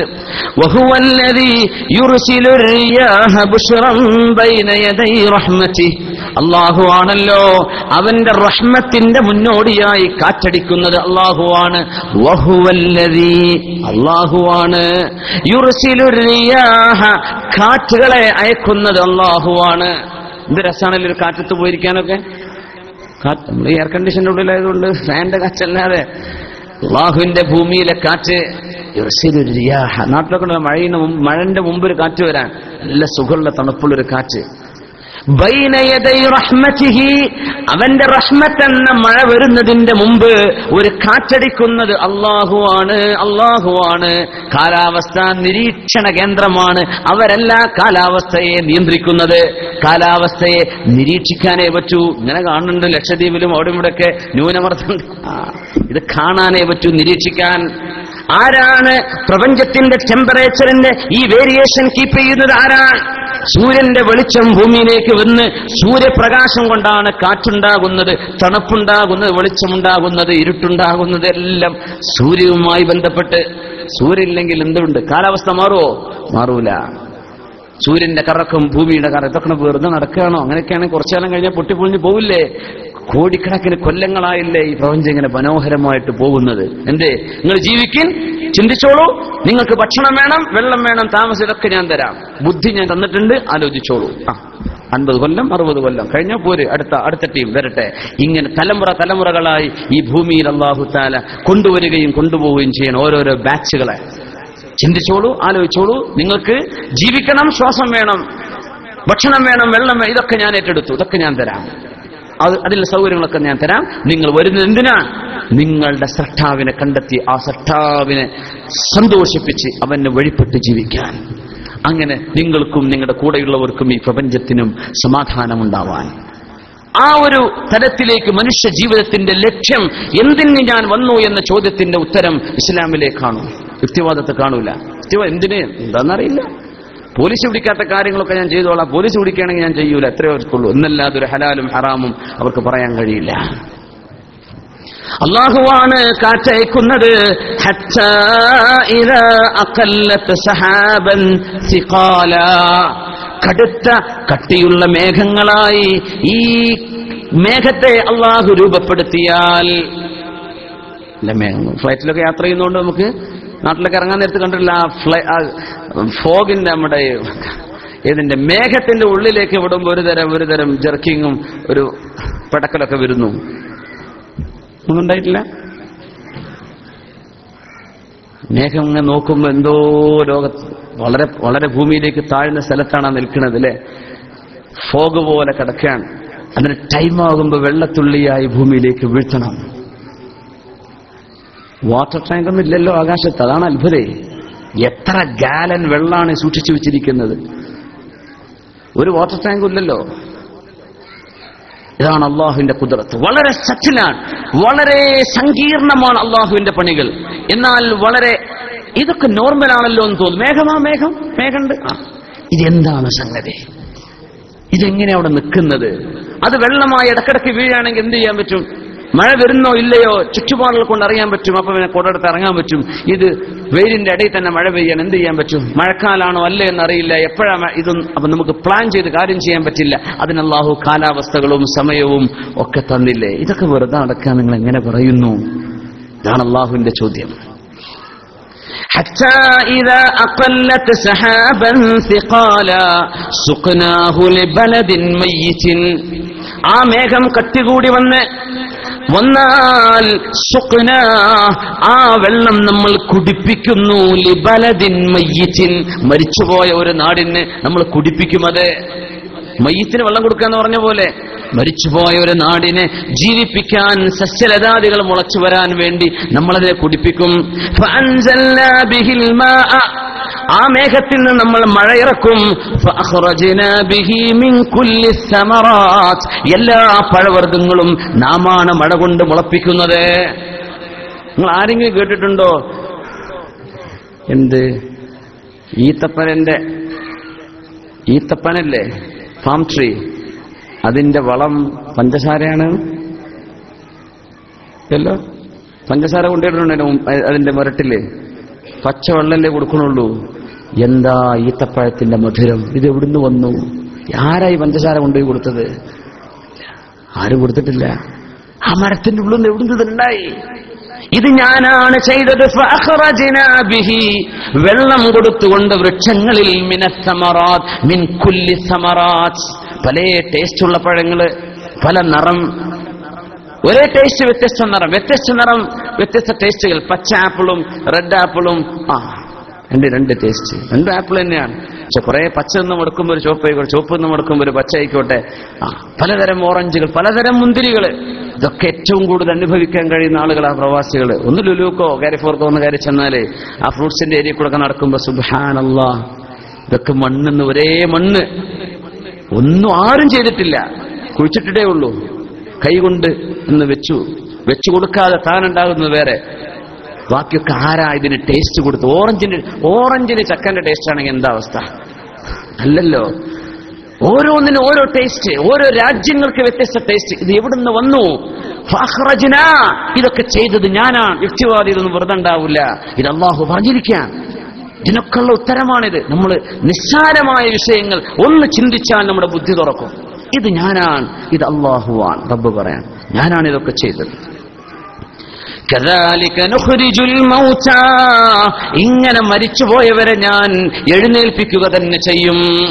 മരിച്ചുപോയ നാടിന് വെള്ളം കൊടുത്ത് അല്ലാഹു ജീവൻ കൊടുത്ത് ചെടികൾ മുളപ്പിക്കുന്ന പോലെ, കദാലിക നുഖ്രിജുൽ മൗതാ, മരിച്ചുപോയവരെ ഞാൻ ഇങ്ങനെ പുറപ്പെടുവിക്കും.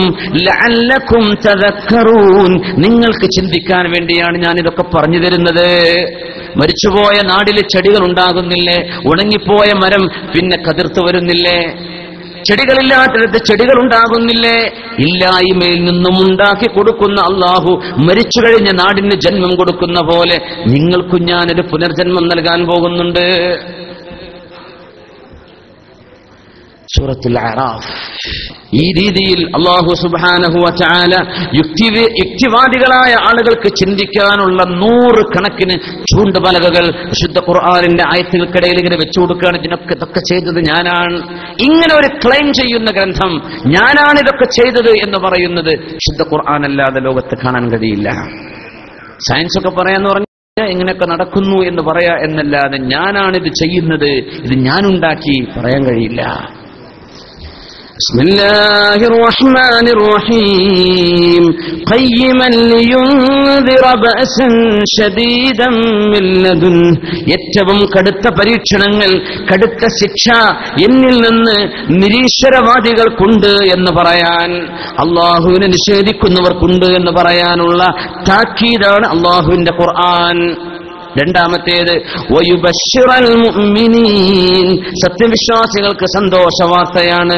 അല്ലദീന യഅമലൂന സ്സാലിഹാത്ത്, സൽക്കർമ്മം ചെയ്യുന്ന ആളുകൾക്ക് അന്ന ലഹും അജ്റൻ ഹസനാ, നല്ല പ്രതിഫലം അവർക്ക് അല്ലാഹു ഒരുക്കി വെച്ചിട്ടുണ്ട്. നല്ല പ്രതിഫലം കിട്ടാനുണ്ട്. വെറുതെ ആവില്ല എന്നാ നമ്മൾ ചെയ്യുന്ന ഈ കർമ്മങ്ങളും വെറുതെ. നാളെ പരലോകമില്ലെങ്കിൽ എന്തിനാ പിന്നെ ജീവിക്കുന്നത്? പരലോകമില്ലെങ്കിൽ പിന്നെ എന്ത് ജീവിതം? പരലോകമുണ്ടാകുമ്പോഴാണ് ഈ ലോകത്തെ എന്തെല്ലാം ദുൽമുണ്ടോ ആ ദുൽമിന്റെ പ്രതികാരവും, എന്തെല്ലാം മനുഷ്യന്റെ നന്മയുണ്ടോ ആ നന്മക്കുള്ള റിവാർഡ്, ഇതൊക്കെ കിട്ടുന്ന ഒരു ലോകം. പരലോകമില്ലെങ്കിൽ ഈ ജീവിതത്തിന് എന്തർത്ഥം? ഈ ജീവിതത്തിന് എന്താണ്? യുക്തിവാദികളെ സംബന്ധിച്ച് എന്താ? ജനിച്ചു, നീ മരിക്കണം, മരിച്ചിട്ടോ? മരിച്ചിട്ടെന്ത് കഴിഞ്ഞു? അപ്പൊ ഇതുവരെ ചെയ്ത ഈ വലിയ വലിയ കാര്യങ്ങളൊക്കെ പോയോ? കോടിക്കണക്കിന് ആളുകളെ കൊന്ന ഹിറ്റ്ലർ, അല്ലെങ്കിൽ ഇതുപോലെയുള്ള വലിയ വലിയ ക്രൂരന്മാർ ലോകത്ത് തൂക്കിലേറ്റാൻ വരെ കിട്ടിയിട്ടില്ല മുമ്പേ.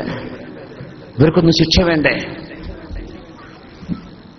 മനുഷ്യരെ ആക്രമിച്ചവർ, വഞ്ചിച്ചുപോയവർ, മനുഷ്യരെ ബുദ്ധിമുട്ടാക്കിയവർ, ചക്കടപാടുകൾ വിശ്വവരുത്തിയവർ, ഇവരിങ്ങനെ ദുൽമ ചെയ്തു പോവേ. അങ്ങനെയെങ്കിൽ ഇവിടുത്തെ അള്ളാഹുവിന്റെ അൾട്ടിമേറ്റ് ജസ്റ്റിസ് എവിടെ? അള്ളാഹുവിന്റെ നീതി എവിടെ? ഇതാണ് ചോദിക്കുക.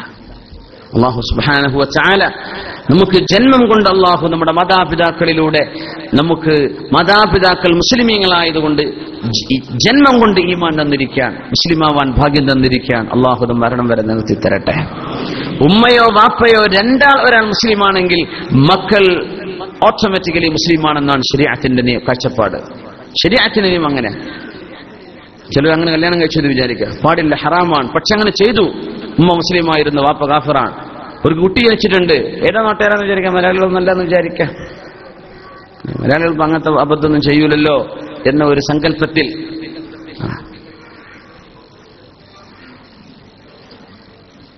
ആ കുട്ടി മുസ്ലിമാണ്. ഉമ്മ മുസ്ലിമാ, വാപ്പ കാഫിറാണ്. പക്ഷെ ഉമ്മ മുസ്ലിമാണ് മതി, വാപ്പ മുസ്ലിമാണോ മതി. രണ്ടാളും മുസ്ലിമായ പെർഫെക്റ്റ്. രണ്ടിൽ ഒരാൾക്ക് ഇസ്ലാമിനാണ് ഖുവ്വത്ത്, ഇസ്ലാമിനാണ് ശക്തി, കുഫറിന് ശക്തിയില്ല എന്നതാണ് അവിടെ കാഴ്ചപ്പാട്. അതുകൊണ്ട് കുട്ടികൾ ഉമ്മയോ വാപ്പയോ രണ്ടിലൊരാൾ മുസ്ലിമാണെങ്കിൽ തന്നെ ജന്മം കൊണ്ട് മുസ്ലിമ. കുഞ്ഞ് ജനിക്കുന്ന സമയത്ത് ഉമ്മയും വാപ്പയും കാഫിറായിരുന്നു, പിന്നെ ഒരാൾ മുസ്ലിമായി, അങ്ങനെയല്ല. ജനിക്കുന്ന സമയത്ത് തന്നെ മുസ്ലിമാവാനുള്ള ഭാഗ്യം മുസ്ലിമായ ഉമ്മക്കോ വാപ്പക്കോ ജനിച്ചാൽ കിട്ടുന്നതാണ്. ആ ഒരു വലിയൊരു തൗഫീഖ് അത് അല്ലാഹു ചെയ്ത വലിയൊരു നിഅമത്താണ്. ഇതല്ലെങ്കിൽ നമ്മളൊക്കെ ചിന്തിച്ചാലോചിച്ചുണ്ടാക്കും. ഇതൊക്കെ നമ്മൾ ഗൾഫിക്ക് ജോലിക്ക് പോരുക എന്നല്ലാതെ പൈസ അയക്കുക, വീടുണ്ടാക്കുക, കാറ് വാങ്ങുക എന്നല്ലാതെ ഇതിനപ്പുറത്തേക്ക് ചിന്തിക്കാനുള്ള സമയം ഉണ്ടാവുമോ? നമുക്ക് ജന്മം കൊണ്ട് അല്ലാഹു തന്നില്ലേ? അത് ശരിക്കും മനസ്സിൽ പണ്ടേ ഉസ്താദ്മാര് പറഞ്ഞിരുന്ന കാര്യം. നമ്മൾ മുസ്ലിം ആയത് വലിയ ഭാഗ്യമാണ്. എന്ത് ഉസ്താദെ അങ്ങനെ എന്തിക്കും? അപ്പോ നമുക്ക് തിരിഞ്ഞിട്ടില്ലായിരുന്നു. നമുക്കത് മനസ്സിലായാലും ഇത് വലിയ ഭാഗ്യമാണ് നമുക്ക് കിട്ടിയത് എന്ന്. അൽഹംദുലില്ലാഹ്. എത്രയോ ആളുകൾ ദീനിലേക്ക്, നമ്മുടെ സദസ്സിൽ ഒരു സ്ത്രീയും ഒരു പുരുഷനും ഇവിടെ മുസ്ലിമീങ്ങളായി വന്നവർ ഈ സദസ്സിൽ കാണണം, അവർ വരുമെന്നൊക്കെ പറഞ്ഞിരുന്നു. അൽഹംദുലില്ലാഹ്. അല്ലാഹു നിങ്ങൾക്ക് തൗഫീഖ് വലിയ അനുഗ്രഹം ചെയ്യട്ടെ. ഈമാൻ അല്ലാഹു നിലനിർത്തി തരട്ടെ. നമ്മുടെ ഈ ഈമാൻ അല്ലാഹു നിലനിർത്തി തരട്ടെ. അൽഹംദുലില്ലാഹ്. ദഅവത്ത് നടത്തുന്ന ഒരുപാട് ആളുകൾ അവരുടെയൊക്കെ വാക്കുകളിൽ, അവരുടെ പ്രവർത്തനങ്ങളിൽ, ദഅവത്തിൽ അല്ലാഹു തആല വലിയ ബറക്കത്ത് കൊടുക്കട്ടെ. ആമീൻ യാ റബ്ബൽ ആലമീൻ. ഒരു സഹോദരിക്ക് വേണ്ടി പ്രത്യേകമായിട്ട് ദുആ ചെയ്യാനുണ്ട്. ആ കാര്യം കൂടെ പറയാണ്. പട്ടാമ്പിയിലുള്ളൊരു സഹോദരി ഇന്നലെ അവര് നാട്ടിലുള്ള സമയത്ത് വളരെ അതിന് ബന്ധപ്പെട്ട ഒരു ഉസ്താദ് വിളിച്ചു.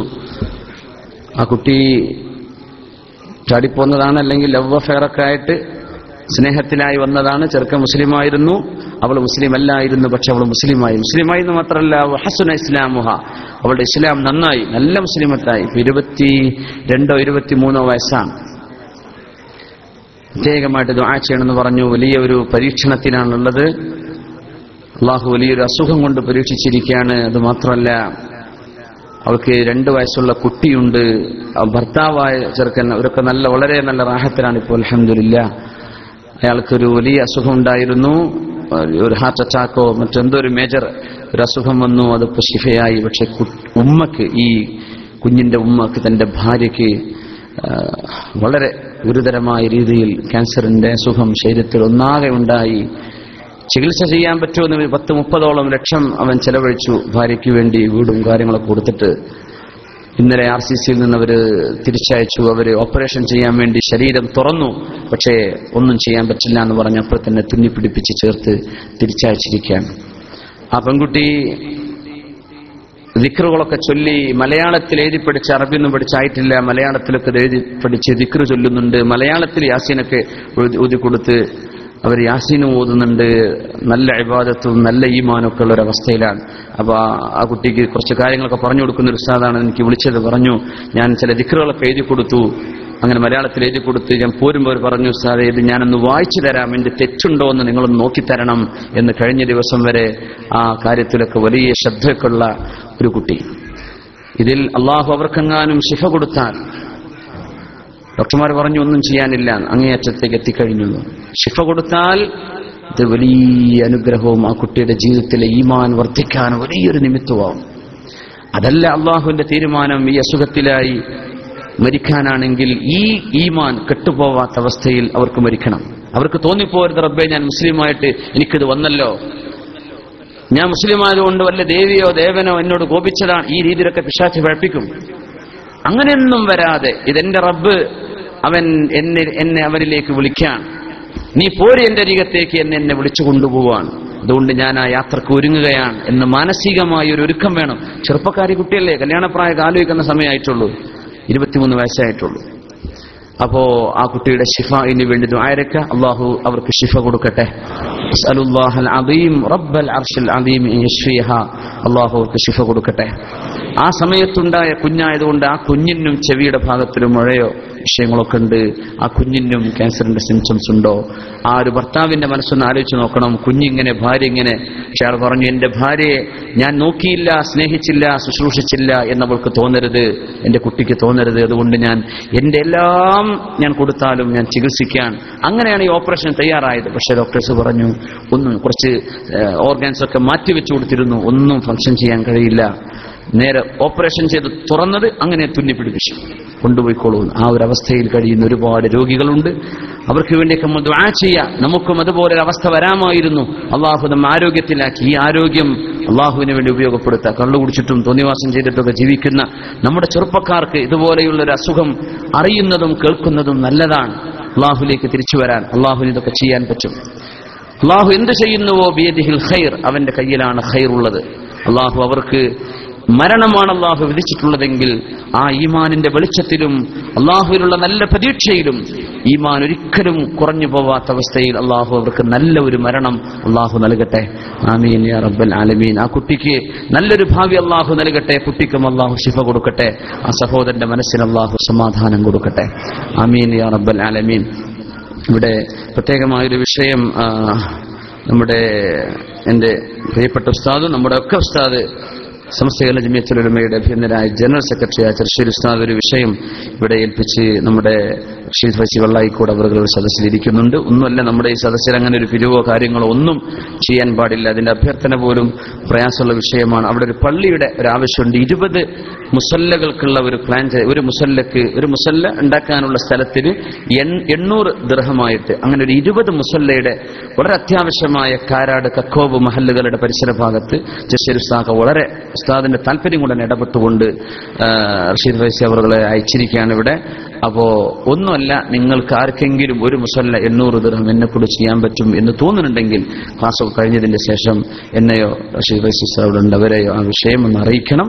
നിങ്ങൾക്ക് വലിയ കൂലി കിട്ടും ഇൻഷാ അല്ലാഹ്. അല്ലാഹു തആല ആ വിഷയം പരിഹരിക്കട്ടെ. ആ നാട്ടുകാരായ ആരും ഈ UAE ഇല്ല, അതാണ് വലിയ അത്ഭുതം. അപ്പോ അതുകൊണ്ട് നാട്ടുകാരെ കണ്ട് ചോദിക്കാൻ പറ്റാത്തവൻ അള്ളാഹുവിന്റെ പള്ളിയല്ലേ. ഇന്നൽ മസാജിദ ലില്ലാഹ്, പള്ളി അള്ളാഹ്ക്കുള്ളതാണ്, അള്ളാഹുവിനുള്ളതാണ്. എവിടെ ഉണ്ടായി കൊടുത്താലും അതിന്റെ കൂലി ഒരുപോലെയാ. അപ്പോ അതിനു വേണ്ടി എന്ത് ചെയ്യുക, നിങ്ങളുടെ മനസ്സിലൊക്കെ ഉണ്ടായിക്കോട്ടെ. അള്ളാഹു നിഅമത്ത് ചെയ്ത കച്ചവടമോ പൈസയൊക്കെ അള്ളാഹ് തന്നവരുണ്ടെങ്കിൽ ഒരു മുസല്ല അല്ലെങ്കിൽ 2 മുസല്ല, ഞാൻ ഒരു 20 വേണ്ടുള്ളൂ, അതിന് പറ്റുന്ന ആളുകളുണ്ടെങ്കിൽ ഒന്ന് പെട്ടെന്ന് അറിയിക്കണം. ജസാക്കുമുല്ലാഹ് ഖൈർ. അള്ളാഹു നമ്മുടെ എല്ലാ പ്രവർത്തനങ്ങളും റബ്ബ് കബൂൽ ചെയ്യട്ടെ. നമ്മുടെ UAE പൗരന്മാർ യമനിൽ പ്രതിരോധത്തിൽ അവര് വഫാത്തായ വിഷയം നിങ്ങളൊക്കെ അറിഞ്ഞിട്ടുണ്ടായിരിക്കും. ഇതിനു മുമ്പും ഒരുപാട് ആളുകൾ രക്തസാക്ഷിത്വം വഹിച്ചു. ഒരു രാജ്യത്തിന്റെ സമാധാനം when it's at stake, ഒരു സമാധാനം പ്രതിസന്ധിയിലാകുന്ന സമയത്ത് അതിനെ പ്രതിരോധിക്കുന്നത്, ആ പ്രതിരോധത്തിൽ മരിക്കുന്നത് ഷഹാദത്തിന്റെ കൂലിയാണ്, ധർമ്മ സമരം ചെയ്തതിന്റെ കൂലിയാണ്.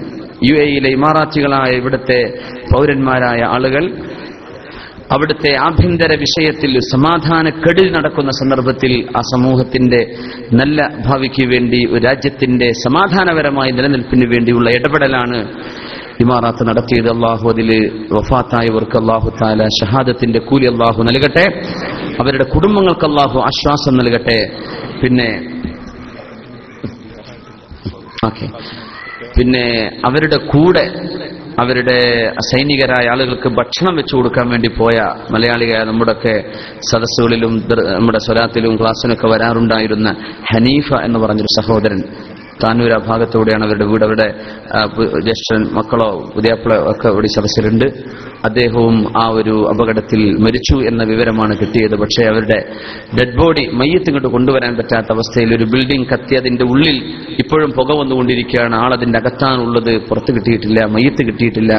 ആ ഒരു അവസ്ഥയിൽ വളരെ വിഷമത്തിലാണ് ആ കുടുംബവും അവരൊക്കെ. പക്ഷേ അബിഷർ, നമുക്ക് സന്തോഷിക്കാം. ഇതൊരു നല്ല ഒരു വിഷയത്തിൽ ഉള്ള ഒരു അനുഭവമാണ്. നല്ല ഒരു കാര്യത്തിനാണ് ആ മരണം സംഭവിച്ചത്. അതൊരു രക്തസാക്ഷിത്വത്തിന്റെ കൂലിയാണ്.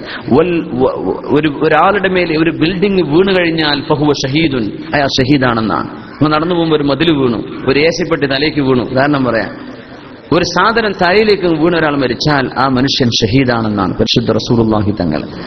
ഉഖ്റവിയായ ഷഹീദിൽപ്പെടും. അങ്ങനെ തന്നെ പിന്നെ ഇതുപോലെയുള്ള ഒരു രാജ്യത്തിന്റെ സംരക്ഷണത്തിന് വേണ്ടി പട്ടാളക്കാരോട് കൂടെ നിലനിന്ന് അവർക്ക് വേണ്ടി ഒത്താശ ചെയ്യാൻ വേണ്ടി പോയ ആൾ തീർച്ചയായും ദുനിയാവിലെ ഷഹീദിന്റെ പ്രതിഫലവും കിട്ടുന്ന അവസ്ഥയിൽ ആണ് എന്ന് നമ്മൾ പ്രതീക്ഷിക്കുന്നു. അല്ലാഹു സുബ്ഹാനഹു വ തആല അദ്ദേഹത്തിന്റെ ഷഹാദത്തിന്റെ കൂലി കൊടുക്കട്ടെ.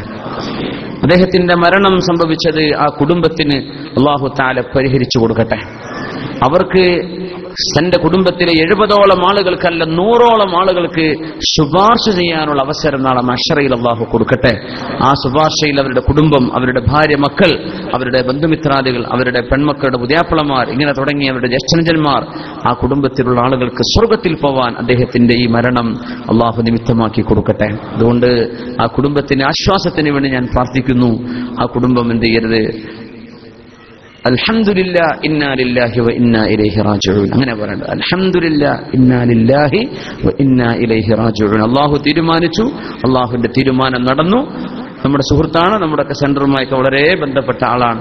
അല്ലാഹു തആല അദ്ദേഹത്തിന്റെ ആ ഒരു ജനാസ കർമ്മങ്ങളൊക്കെ നിർവഹിക്കത്തക്ക രീതിയിൽ ഡെഡ് ബോഡി ഇങ്ങോട്ട് കിട്ടുകയോ അല്ലെങ്കിൽ മറവ് ചെയ്ത വിവരം കിട്ടുകയോ ഒക്കെ ചെയ്യാൻ നമ്മൾ കാത്തിരിക്കുകയാണ്. ആ വിവരം മയ്യിത്ത് നിസ്കാരം ചെയ്യാൻ പറ്റൂ. അപ്പോ അല്ലാഹു സുബ്ഹാനഹു വ തആല അതിലുള്ള തടസ്സങ്ങളൊക്കെ നീങ്ങി അല്ലാഹു തആല അവരുടെ ആ ഒരു ജനാസ കർമ്മങ്ങളൊക്കെ ഭംഗിയായി നിർവഹിച്ച് മറ്റു കാര്യങ്ങളൊക്കെ ചെയ്യാനുള്ള തൗഫീഖിന് വേണ്ടി നിങ്ങളൊക്കെ ദുആ ചെയ്യുക. അല്ലാഹു ആ കാര്യങ്ങളൊക്കെ എളുപ്പമാക്കി കൊടുക്കട്ടെ. അല്ലാഹു അദ്ദേഹത്തിന്റെ തെറ്റുകൾ പുറത്തു കൊടുക്കട്ടെ. അതിന്റെ പാപങ്ങൾ അല്ലാഹു മാപ്പ് ചെയ്തു കൊടുക്കട്ടെ.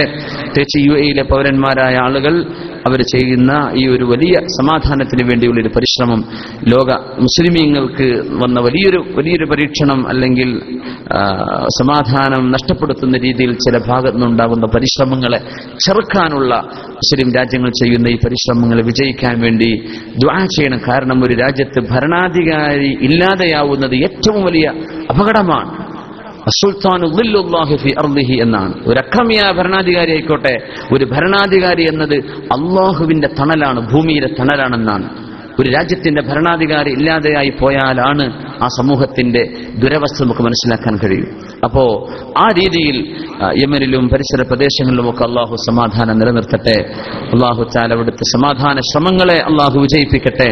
ഇമാറാത്ത് ചെയ്യുന്ന ഈ പരിശ്രമങ്ങൾ നല്ല ഒരു പരിസമാപ്തിയിലേക്ക് അള്ളാഹു എത്തിക്കട്ടെ. ആ മരിച്ചുപോയവർക്ക് അള്ളാഹു ഷഹാദത്തിന്റെ കൂലി കൊടുക്കട്ടെ. നമ്മുടെ സുഹൃത്ത് ഹനീഫക്കും അള്ളാഹു ഇത് കൊടുക്കട്ടെ. ആമീൻ യാ റബ്ബൽ ആലമീൻ. നമ്മുടെ സ്വലാത്ത് മജ്ലിസ് എല്ലാ വെള്ളിയാഴ്ചയും നടക്കാറുള്ള സെന്ററിൽ നടന്നിരുന്ന സ്വലാത്ത്, അതിന്റെ തടസ്സം നീങ്ങി കിട്ടിയിട്ടില്ല. ഇപ്പോൾ ഇത് പള്ളിയിൽ നടന്നു, കഴിഞ്ഞ ആഴ്ച ഇന്നലെ നടന്നു എന്നറിയാൻ പറ്റി. ആ വിഷയത്തിൽ ഖൈറായ ഒരു തീരുമാനം ഉണ്ടാവാൻ നമ്മുടെ ദുആയിൽ ഉൾപ്പെടുത്തുക. അല്ലാഹു സുബ്ഹാനഹു വ തആല നല്ലൊരു പരിഹാരം ആ വിഷയത്തിൽ അല്ലാഹു തരട്ടെ. ആമീൻ യാ റബ്ബൽ ആലമീൻ. പിന്നെ എല്ലാ ശനിയാഴ്ചയും മഗ്രിബ് നിസ്കാര ശേഷം നമ്മുടെ സെന്ററിൽ നസീം ബാക്കവി ഉസ്താദിന്റെ തജ്വീദ് ക്ലാസ് നടന്നുകൊണ്ടിരിക്കുന്നത്. നിങ്ങൾക്കറിയാലോ, നസീം ബാക്കവി ഉസ്താദ് വലിയ പ്രഗത്ഭനായ ഒരു ആലിമും ഖാരിയും ഇവിടുത്തെ ഔഖാഫിന്റെ ഇമാമും ഖതീബും ഷെയ്ഖ് സാദ് പള്ളിയിലൊക്കെ വാങ്ക് വിളിക്കുന്ന ആ ഒരു നല്ല ഒരു പാണ്ഡിത്യമുള്ള ഒരു മഹാനാണ്. അദ്ദേഹത്തിന്റെ ക്ലാസ് എല്ലാ ശനിയാഴ്ചയും മഗ്രിബ് നിസ്കാരത്തിന് ശേഷം. ഇതിപ്പോ പൈസക്കാണെന്ന് പറഞ്ഞാൽ ഞാൻ കൂടിക്കോളാന്ന് പറയാൻ ആൾക്കാരുണ്ട്. ഇത് ഫ്രീ ആണ്, എന്തെങ്കിലും വന്നാൽ മതി. അപ്പൊ അങ്ങനെ ഒരു പണ്ഡിതനെ നമുക്ക് വീട്ടിൽ ട്യൂഷൻ വിളിക്കണമെങ്കിൽ എത്ര കൊടുക്കണം എന്ന ഒരു മണിക്കൂറിന് അത്യാവശ്യം ഭേദപ്പെട്ട അധ്യാപകരൊക്കെ ആണെങ്കിൽ മണിക്കൂർ 100, 150, 200 കൊടുക്കേണ്ടി വരും ഒരു മണിക്കൂറിന്. അപ്പൊ അതൊന്നുമല്ല, നമുക്ക് ഫ്രീ ആയിട്ട് ഖുർആൻ അത് നല്ല തജ്വീദിലും ഈണത്തിലും നല്ല രീതിയിൽ പഠിക്കാനുള്ള ഒരു അവസരം നമ്മുടെ സെന്റർ ഒരുക്കിയിരിക്കുകയാണ്. അത് ഉപയോഗപ്പെടുത്തുക.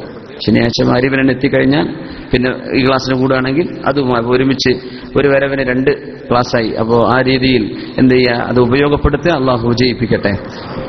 നമ്മുടെ വളരെ വേണ്ടപ്പെട്ട പ്രവർത്തകൻ ഗഫൂർ സാഹിബ് ഉണ്ട്, ബനിയാസിലുള്ള കൊപ്പം ഗഫൂർ സാഹിബ്. അദ്ദേഹം ICUവിലാണ്. അദ്ദേഹം ചെറിയൊരു സ്ട്രോക്കിന്റെ വിഷയം ഉണ്ടായിട്ട് വിഷമത്തിലാണ്. വളരെ ബന്ധമുള്ള, എപ്പോഴും നാട്ടിൽ തന്നെ പലതവണ വിളിക്കുന്ന നമ്മുടെ സുഹൃത്താണ്. നമ്മുടെ നാട്ടുകാരനായ സുഹൃത്ത് റഷീദ് ഖാന്റെ വളരെ വേണ്ടപ്പെട്ട കൂട്ടുകാരനും കൂടിയാണ്. അള്ളാഹു ഗഫൂർക്കാർക്ക് ശിഫ നൽകട്ടെ. അള്ളാഹുവെ നീ ശിഫ കൊടുക്കണേ പടച്ചവനെ. അള്ളാഹു അദ്ദേഹത്തിന് നീ വളരെ പെട്ടെന്ന് ആഫിയത്തെ തിരിച്ചു കൊടുക്കണേ തമ്പുരാനെ. ശിഫ കൊടുക്കണമേ അള്ളാഹ്. പിന്നെ വളരെ വിശേഷപ്പെട്ട ഒരു സമയത്തേക്ക് മുഹറത്തിലേക്ക് നമ്മൾ കടക്കുകയാണ്. മുഹറം നമ്മുടെ ഹിജറ കലണ്ടറിന്റെ ആരംഭമാണ്, നമ്മുടെ വർഷാരംഭമാണ്. അതുകൊണ്ട് വിശുദ്ധമായ മുഹറത്തിലെ 9, 10 വരുന്ന നോമ്പുകൾ വളരെ ഇൻഷാ അള്ളാഹു തൗഫീഖ് ചെയ്താൽ അതിപ്പോ എന്നാണെന്ന് പ്രഖ്യാപിച്ചു. ഇവിടെ വ്യാഴം വെള്ളിയാണോ? മുഹറം 9, 10 അഷ്റഫ് ഇവരെന്തേലും ഡിക്ലറേഷൻ വല്ലതും വന്നോ? ഇല്ല, പിറക്കാൻ തുടങ്ങുന്നേ ഉള്ളൂ. ചില ഓക്കെ ആയിട്ടില്ലല്ലോ അല്ലേ? അടുത്ത വെള്ളിയാഴ്ചയല്ലേ വരും? അടുത്ത വെള്ളിയാഴ്ച ശരി വാവാട് ഉസ്താദിന്റെ 23-ാം തീയതി. ശരി, വാവാട് ഉസ്താദിന്റെ നാട്ടിലൊരു വേദമുണ്ട് 23-ാം തീയതി. അപ്പൊ ഉസ്താദ് ഒന്ന് നോമ്പ് തുറക്കാൻ അവിടെ വരണം, വീട്ടിൽ നിന്ന് ഭക്ഷണം കഴിക്കണം എന്നൊക്കെ പറഞ്ഞിട്ടുണ്ട്. അപ്പൊ അത് മുഹറം 10 ആയിരിക്കും എന്നാണ്. അടുത്ത ആഴ്ചയല്ല, ശരിയാണ്, എന്റെ ഓർമ്മ പക്ഷയാണ്. അപ്പൊ ഇൻഷാ അല്ലാഹ് വളരെ ശ്രേഷ്ഠമായ ഒരുപാട് അമ്പിയാക്കന്മാരുടെ അനുഭവങ്ങളും സംഭവങ്ങളും ഒക്കെ നടന്ന ഒരു മാസമാണ്, വിശുദ്ധമായ വളരെ ശ്രേഷ്ഠമായ മാസമാണ് മുഹറം. ഒരുപാട് ഇബാദത്തുകളും സുന്നത്ത് നോമ്പുകളൊക്കെ വർദ്ധിപ്പിക്കേണ്ട സമയമാണ്. പിന്നൊരു കഴിഞ്ഞ കാലത്തേക്ക് ഒരു എത്തിനോട്ടം, എന്തെപ്പോ ഞാൻ കഴിഞ്ഞ കാലത്ത് ചെയ്തത് എന്നൊരു, റമദാൻ കഴിഞ്ഞു, ഒരു മുഹറം കൂടി വരികയാണ്. അപ്പൊ റമദാൻ വരുമ്പോൾ നമ്മളൊരു എത്തിനോട്ടം ചെയ്യും. മുഹറം, അള്ളാഹ് ഒരു കൊല്ലം കഴിഞ്ഞ് പുതിയ കൊല്ലത്തേക്ക് ഞാൻ കടക്കുകയാണ്, എന്തെപ്പോ ഞാൻ കഴിഞ്ഞ കൊല്ലം ചെയ്തു, വല്ല മാറ്റം ഉണ്ടായോ, ഒരു മാറ്റം വല്ലതും ചെയ്യണ്ടേ, നന്മയിലേക്ക് കുറച്ചുകൂടെ ഒന്ന് സന്തോഷത്തോടെ വരണ്ടേ, ആ രീതിയിൽ ഒരു എത്തിനോട്ടം, ഒരു ആത്മ വിചിന്തനം നടത്തേണ്ട ഒരു സമയം കൂടിയാണ്. അല്ലാഹു തആല നമ്മുടെ ആയുസ്സിൽ, നമ്മുടെ വർഷങ്ങളിലും മാസങ്ങളിലും ദിവസങ്ങളിലും മണിക്കൂറുകളിലും സെക്കൻഡുകളിലും ഒക്കെ അല്ലാഹു ബറക്കത്ത് തരട്ടെ. ആമീൻ യാ റബ്ബൽ ആലമീൻ. അപ്പോ ഇവിടെ ഒരു ഉപ്പ, അദ്ദേഹത്തിന്റെ മകൻ ഇവിടെ പഠിച്ചുകൊണ്ടിരിക്കുകയായിരുന്നു. ഉസ്താദിന്റെ പ്രഭാഷണം കേട്ടതിന്റെ ശേഷം ദാറുൽ ഹസനാത്ത് കോളേജ് ചേർന്ന് പഠിക്കുകയാണ്. അൽഹംദുലില്ലാഹ്. ദാറുൽ ഹസനാത്ത് നമ്മുടെ കണ്ണാടിപ്പറമ്പ് കോളേജ് ആയിരിക്കും. ഞാൻ ഇന്നലെ അവിടെ പോയി സന്ദർശിച്ചിരുന്നു. അവിടുത്തെ കുട്ടികളൊക്കെ കണ്ടു ഇന്നലെ ഒരു മഗ്‌രിബിന്റെ ശേഷം.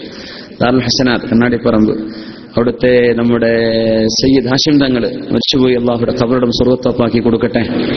അപ്പോൾ ആ സ്ഥാപനത്തിൽ കുട്ടി പഠിക്കുകയാണ്. അവിടെ ഹുദവി കോഴ്സ് പഠിച്ച് പൂർത്തീകരിച്ച് കിട്ടാൻ വേണ്ടി ദ്വാരക്കണം എന്നാണ് വാപ്പ ഇവിടെ അപേക്ഷിച്ചിട്ടുള്ളത്. ആ കുട്ടിക്കും അതുപോലെയുള്ള നമ്മുടെ മക്കളായ മുതഅല്ലിമീങ്ങളായ ആളുകൾ, നമ്മുടെ ഒരുപാട് കോഴ്സ്, ഹുദവി കോഴ്സിനും നമ്മുടെ വാഫി കോഴ്സും ഒക്കെ വളരെ സജീവമായി നാട്ടിൽ നടന്നുകൊണ്ടിരിക്കുകയാണ്. എല്ലാറ്റിനും നമ്മുടെ മക്കളൊക്കെ പഠിച്ച് നല്ല പണ്ഡിതന്മാരായി, നല്ലവരായി, മാതാപിതാക്കൾക്ക് കൺകുളിർമയുള്ളവരായി കിട്ടുന്ന രീതിയിൽ അള്ളാഹു അവരൊക്കെ മാറ്റിത്തരട്ടെ. ആമീൻ യാ റബ്ബൽ ആലമീൻ. ക്യാൻസറിന്റെ അസുഖം കൊണ്ട് ബുദ്ധിമുട്ടുന്ന എല്ലാവർക്കും വേണ്ടി ദ്വാരക്കാൻ വേണ്ടി അപേക്ഷയുണ്ട്. അള്ളാഹു അവർക്കൊക്കെ പരിപൂർണമായ ശിഫ നൽകട്ടെ. വിവാഹകാര്യം അന്വേഷിക്കുന്നവർക്ക് ഇണകളെ കിട്ടാൻ വേണ്ടി അള്ളാഹു തആല അവർക്ക് നല്ലൊരു വിവാഹബന്ധം അള്ളാഹു പഠിപ്പിച്ചു കൊടുക്കട്ടെ. ഒരു വിവാഹകാര്യം അങ്ങനെ ഉണ്ടായിരുന്നു.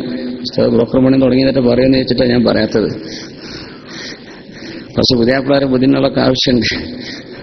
അപ്പോ പല ആൾക്കാരും ദ്വാരക്കാൻ വേണ്ടി പറഞ്ഞു. വളരെ വേണ്ടപ്പെട്ട ഒരു കുടുംബമുണ്ട് കാഞ്ഞങ്ങാട് ആ ഭാഗത്ത്. അവര് സാമ്പത്തികമായിട്ടൊക്കെ വളരെ ഉഷാറാണ്, ദീനും ഉഷാറാണ്, സൗന്ദര്യം ഒക്കെ ഉണ്ട്. പക്ഷെ യോജിച്ചൊരു പുതിയാപ്പിള കിട്ടിയിട്ടില്ല ഇതുവരെ. ആ ഒരു വിഷമം. കുട്ടിക്ക് 22 വയസ്സായി എന്ന് പറഞ്ഞു. അപ്പോ ആ ഒരു വിഷമം അവരുടെ വാപ്പ, കുട്ടിന്റെ വല്യാപ്പ, അദ്ദേഹം നേരിട്ട് വിളിച്ച് ദ്വാരക്കാൻ വേണ്ടിയൊക്കെ പറഞ്ഞിട്ടുണ്ട്. അള്ളാഹു അത് എളുപ്പമാക്കി കൊടുക്കട്ടെ. ഞാൻ ദ്വാരക്കാന്നും പറഞ്ഞിട്ടുണ്ട്. അപ്പോൾ ആ വിഷയം ഖൈറായി കിട്ടാൻ വേണ്ടി ഇൻഷാ അല്ലാഹ് അള്ളാഹു ഖൈറാക്കി കൊടുക്കട്ടെ.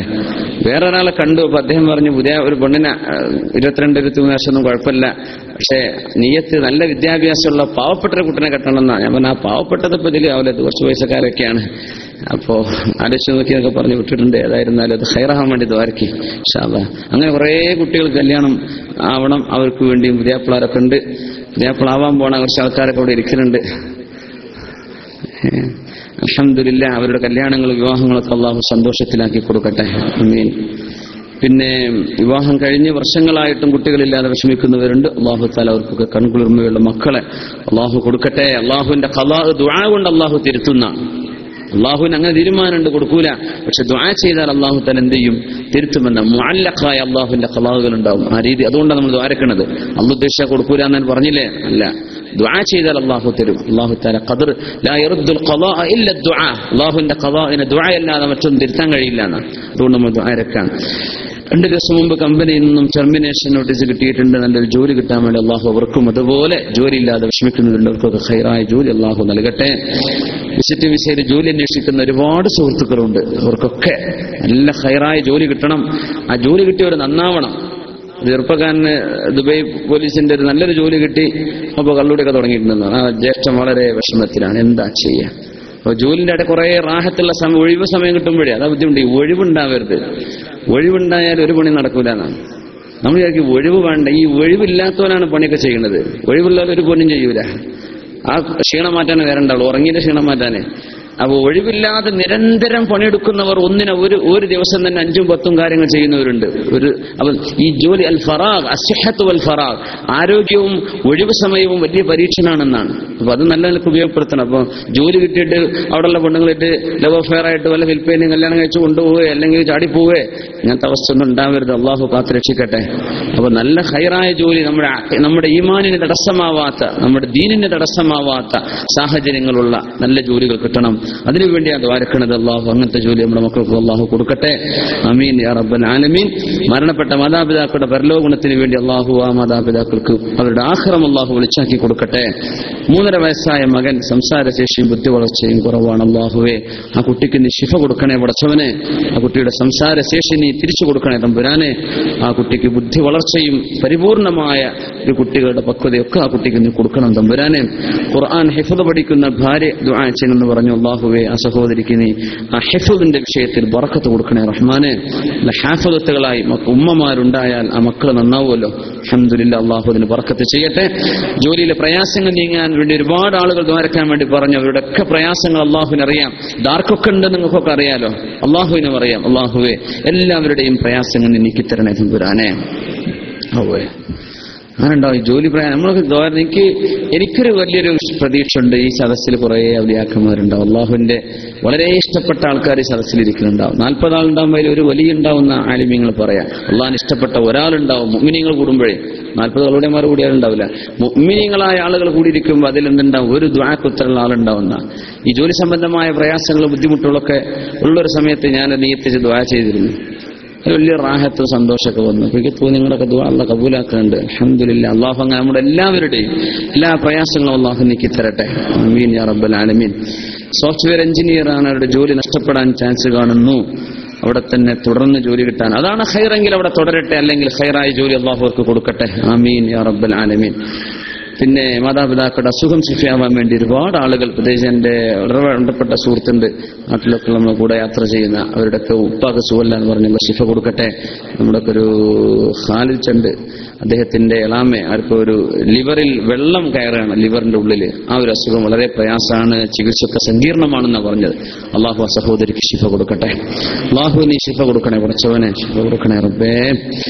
മകന്റെ ഒരു കണ്ണിന് കാഴ്ചയില്ല എന്നറിയാൻ കഴിഞ്ഞു. കാഴ്ച തിരിച്ചിട്ട റബ്ബേ ആ കുട്ടിക്ക് കാഴ്ച തിരിച്ചു കൊടുക്കണേ അള്ളാഹു ശിഫ കൊടുക്കണേ പടച്ചവനെ. ഒരു ആൺകുട്ടി ഉണ്ടാവാൻ വേണ്ടി അള്ളാഹു അവർക്ക് നീ ആൺകുട്ടിയെ കൊടുക്കണേ റബ്ബേ. ആൺകുട്ടിയെ കൊടുക്കണേ തമ്പുരാനെ. ആൺകുട്ടിയുള്ളവർക്ക് പെൺകുട്ടികളെ വേണമെന്നുണ്ട്, അവർക്ക് പെൺകുട്ടികളെയും കൊടുക്കും റബ്ബേ. അള്ളാഹു കൺകുടുംബമുള്ള മക്കളെ കൊടുക്കട്ടെ. 6 വർഷമായി ഉമ്മാക്ക് കണ്ണിന് കാഴ്ചയില്ല. അപ്പൊ ചികിത്സക്ക് വേണ്ടി ആശുപത്രി അഡ്മിറ്റ് ചെയ്തിട്ടുണ്ട്.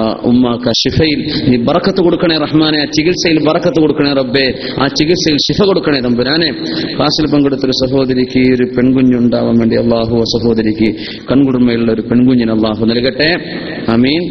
പിന്നെ മുമ്പൊക്കെ കുഞ്ഞുണ്ടായ വകയിൽ ചായം വെള്ളം മുട്ടായി കൂടെ കിട്ടലുണ്ട്. ഇപ്പൊ ഒന്നും ആർക്കൊരു കുട്ടി ഉണ്ടാവണില്ലേ? എന്താ ഇപ്പൊ സംഗതി എന്ന് അറിയണില്ല. അതെന്തോ ഒരു റാഹത്തേന്ന്. അപ്പോ കഴിവുള്ളവരൊക്കെ സന്തോഷം പങ്കുവെക്കെ, അതിനൊന്നും കുഴപ്പമില്ല. കാഞ്ഞങ്ങാടുള്ള കുടുംബം ഈ വർഷത്തെ അവസാനത്തെ വെള്ളിയാഴ്ച 2 ലക്ഷം സ്വലാത്ത് ചൊല്ലി യാത്രയാക്കിയതിൽ പലരും നമ്മുടെ ക്ലാസ്സിലുണ്ട്. ഓക്കെ, അൽഹംദുലില്ലാ. ചില വാട്സപ്പ് ഗ്രൂപ്പുകൾ അങ്ങനെ ഉണ്ട് എന്ന് പറഞ്ഞു. അൽഹംദുലില്ലാ, ഒരുപാട് സ്വലാത്തുകൾ. വഫീ ദാലിക ഫല്യതനാഫസുൽ മുതനാഫിസുൻ. ഖുർആൻ ഓതിയിട്ട് നമ്മൾ ഒരു ഖത്തം തീർക്കുക, 2 ഖത്തം തീർക്കുക ഒരാഴ്ചയിൽ എന്നൊക്കെ പറഞ്ഞ് വളരെ മത്സരിച്ച് നിരന്തരമായ ഖുർആൻ ഓതുന്ന ചില വാട്സപ്പ് ഗ്രൂപ്പൊക്കെ നമ്മുടെ ഈ അബുദാബിയിലും ദുബൈയിലൊക്കെ ആയിട്ട് നടക്കുന്നുണ്ട്. അൽഹംദുലില്ലാ. റമളാൻ കഴിഞ്ഞാൽ ഖുർആൻ പൂട്ടിയേക്കുന്ന അവസ്ഥയാണ്. അതൊക്കെ മാറിയിട്ട് നിരന്തരമായി ഖുർആൻ ഓതുന്ന അതൊരു നല്ലൊരു മത്സര ബുദ്ധി. അതിലൊക്കെയാണ് മത്സരിക്കേണ്ടത്. ഞാൻ കുറെ ഓതണം, അങ്ങനെ അതൊരു നല്ലൊരു ഈമാനിന്റെ ലക്ഷണമാണ്. അൽഹംദുലില്ലാ. അത് നേതൃത്വം കൊടുക്കുന്ന ആളുകൾക്കൊക്കെ അള്ളാഹു എല്ലാ ഖൈറും കൊടുക്കട്ടെ. ആമീൻ. കഴിഞ്ഞ ആഴ്ച ബുർജിയിൽ ആശുപത്രിയിൽ വെച്ച് മരണപ്പെട്ട CP മമ്മൂട്ടി എന്നവർ, അള്ളാഹുവിനെ അവർക്ക് അള്ളാഹുവരുടെ ആഖിറം വെളിച്ചമാക്കി കൊടുക്കണേ റബ്ബേ. മഗ്ഫിറത്ത് കൊടുക്കണേ തമ്പുരാനെ. അവരുടെ ഖബർ ജീവിതം നീ വെളിച്ചമാക്കി കൊടുക്കണമേ അല്ലാഹ്. അൽഹംദുലില്ലാ ഹംദൻ കസീറൻ തയ്യിബൻ മുബാറകൻ ഫീഹി അലാ കുല്ലി ഹാൽ. ഇതിനിടക്ക് അല്ലയിൽ ആക്സിഡന്റിൽപ്പെട്ട ഒരാൾ കഴിഞ്ഞ 5-6 ദിവസമായിട്ട് അബോധാവസ്ഥയിലാണ്. ജിമി ഹോസ്പിറ്റലിലാണ്. കൃത്യമായ ശ്വാസോച്ഛ്വാസം കൊടുത്തിരിക്കുകയാണ്. അള്ളാഹുവേ നീ അവർക്ക് ശിഫ കൊടുക്കണേ തമ്പുരാനെ. അൽഹംദുലില്ലാ. ഒരു 3 മുസല്ല ഇവിടെ. അൽഹംദുലില്ലാ. 4 മുസല്ല. അല്ലാഹു അക്ബർ, അല്ലാഹു അക്ബർ, അല്ലാഹു അക്ബർ. അള്ളാഹു നീ സ്വീകരിക്കണേ റബ്ബേ. അൽഹംദുലില്ലാ. 20 മുസല്ല. ഇനി ഒരു 17 മുസല്ലന്റെ ആവശ്യമുണ്ട്. ഞാൻ ഇവിടെ വേറെ ഇവിടെ നാട്ടുകാരൊന്നും ഇല്ലാത്തതുകൊണ്ട് അത് നടക്കൂല. തശ്ശൂർ പൈസ ഇതിനൊന്നും വരുന്ന ആളല്ല. തശ്ശൂർ ഉസ്താദ് വിട്ടതുകൊണ്ട് നിങ്ങൾ പൊയ്ക്കോളിന്ന് പറഞ്ഞിട്ട് വന്ന ഉസ്താദ് എന്റെ ഉസ്താദാണ്, നമ്മുടെ ഒക്കെ ഉസ്താദാണ്. ഞാൻ നേരിട്ട് ഉസ്താദിന്റെ അടുത്ത് എൽമ പഠിച്ച മുതല്ലിമീങ്ങളാണ്. ദാറുൽ ഹുദയിലെ ഉദവിമാരൊക്കെ ചെറുശ്ശേരി ഉസ്താദിനെ നേരിട്ട് പഠിക്കുന്നതാണ്. അപ്പോൾ അൽഹംദുലില്ലാ ഉസ്താദ് പറഞ്ഞൊരു വിഷയമായതുകൊണ്ടാണ് ഞാനതിന്റെ ഗൗരവം മനസ്സിലാക്കിയിട്ടാണ് നിങ്ങൾ അറിയിച്ചത്. ഇൻഷാ അല്ലാഹ് 800 ദിർഹം ഒരു മുസല്ലന്റെ സ്ഥാനം ആ പള്ളി എടുക്കാൻ, അവിടെ പള്ളി ഇല്ല, വലിയ വിഷമത്തിലാണ്. അപ്പോ വളരെ ഒരു സ്ഥലം വാങ്ങിച്ചതന്നെ ഒരു വലിയ അത്ഭുതത്തിലാണ്. അപ്പൊ അത് കിട്ടിയിട്ട് ഇവിടെ പള്ളി ഉണ്ടാക്കണം ഇൻഷാ അല്ലാഹ്. ആരെങ്കിലും അതിന് തൗഫീഖുള്ളവർ ചെയ്തോളി. അല്ലാഹുവേ നീ അത് വിജയിപ്പിക്കണേ തമ്പുരാനെ. അവര് റഷീദ് വൈസ് ഇവിടുന്ന് പോകുമ്പോഴേക്ക് അദ്ദേഹം ചൊവ്വാഴ്ച പോകുന്നു. അതിന് ചൊവ്വാഴ്ച പോലെ 19-ാം തീയതി പോകുന്നുണ്ട്. അതിന്റെ മുമ്പായിട്ട് തന്നെ ഇൻഷാ അല്ലാഹ് 20 മുസല്ലിം കിട്ടണം, അതാണ് ആഗ്രഹം. അത് ഈ നമ്മുടെ സദസ്സിലുള്ള മുഅ്മിനീങ്ങളായ ആളുകളൊക്കെ ഒന്ന് വിചാരിച്ചാൽ സാധിക്കുമെങ്കിൽ ഇൻഷാ അല്ലാഹ് അത് ഗഡുക്കളായിട്ട് കൊടുത്താലും മതി, അല്ലെ, പണി നടക്കുന്ന സമയത്ത് അയച്ചു കൊടുക്കുക എന്നാലും മതി. 800 ദിർഹമാണ് ഇൻഷാ അല്ലാഹ്. അല്ലാഹ് തൗഫീഖ് ചെയ്തവരും കച്ചവടത്തിലൊക്കെ ബർക്കത്തുണ്ടെങ്കിൽ കൊടുത്താൽ മതി. കടമായിട്ടൊന്നും കൊടുക്കണ്ട, നിങ്ങൾ എന്ത് ചെയ്തോളൂ. അല്ലാഹ് തൗഫീഖ് ചെയ്ത് നിങ്ങളുടെ അടുത്തുണ്ടെങ്കിൽ കൊടുത്തോളൂ. അല്ലാഹു സ്വീകരിക്കട്ടെ. അൽഹംദുലില്ലാഹ്. രണ്ടാളും കൂടെ ഉണ്ട്. അല്ലാഹു അക്ബർ. അൽഹംദുലില്ലാഹ്. വിഷയം അവരുടെ നമ്പറൊക്കെ ഒന്ന് വാങ്ങി വെച്ചാൽ മതി.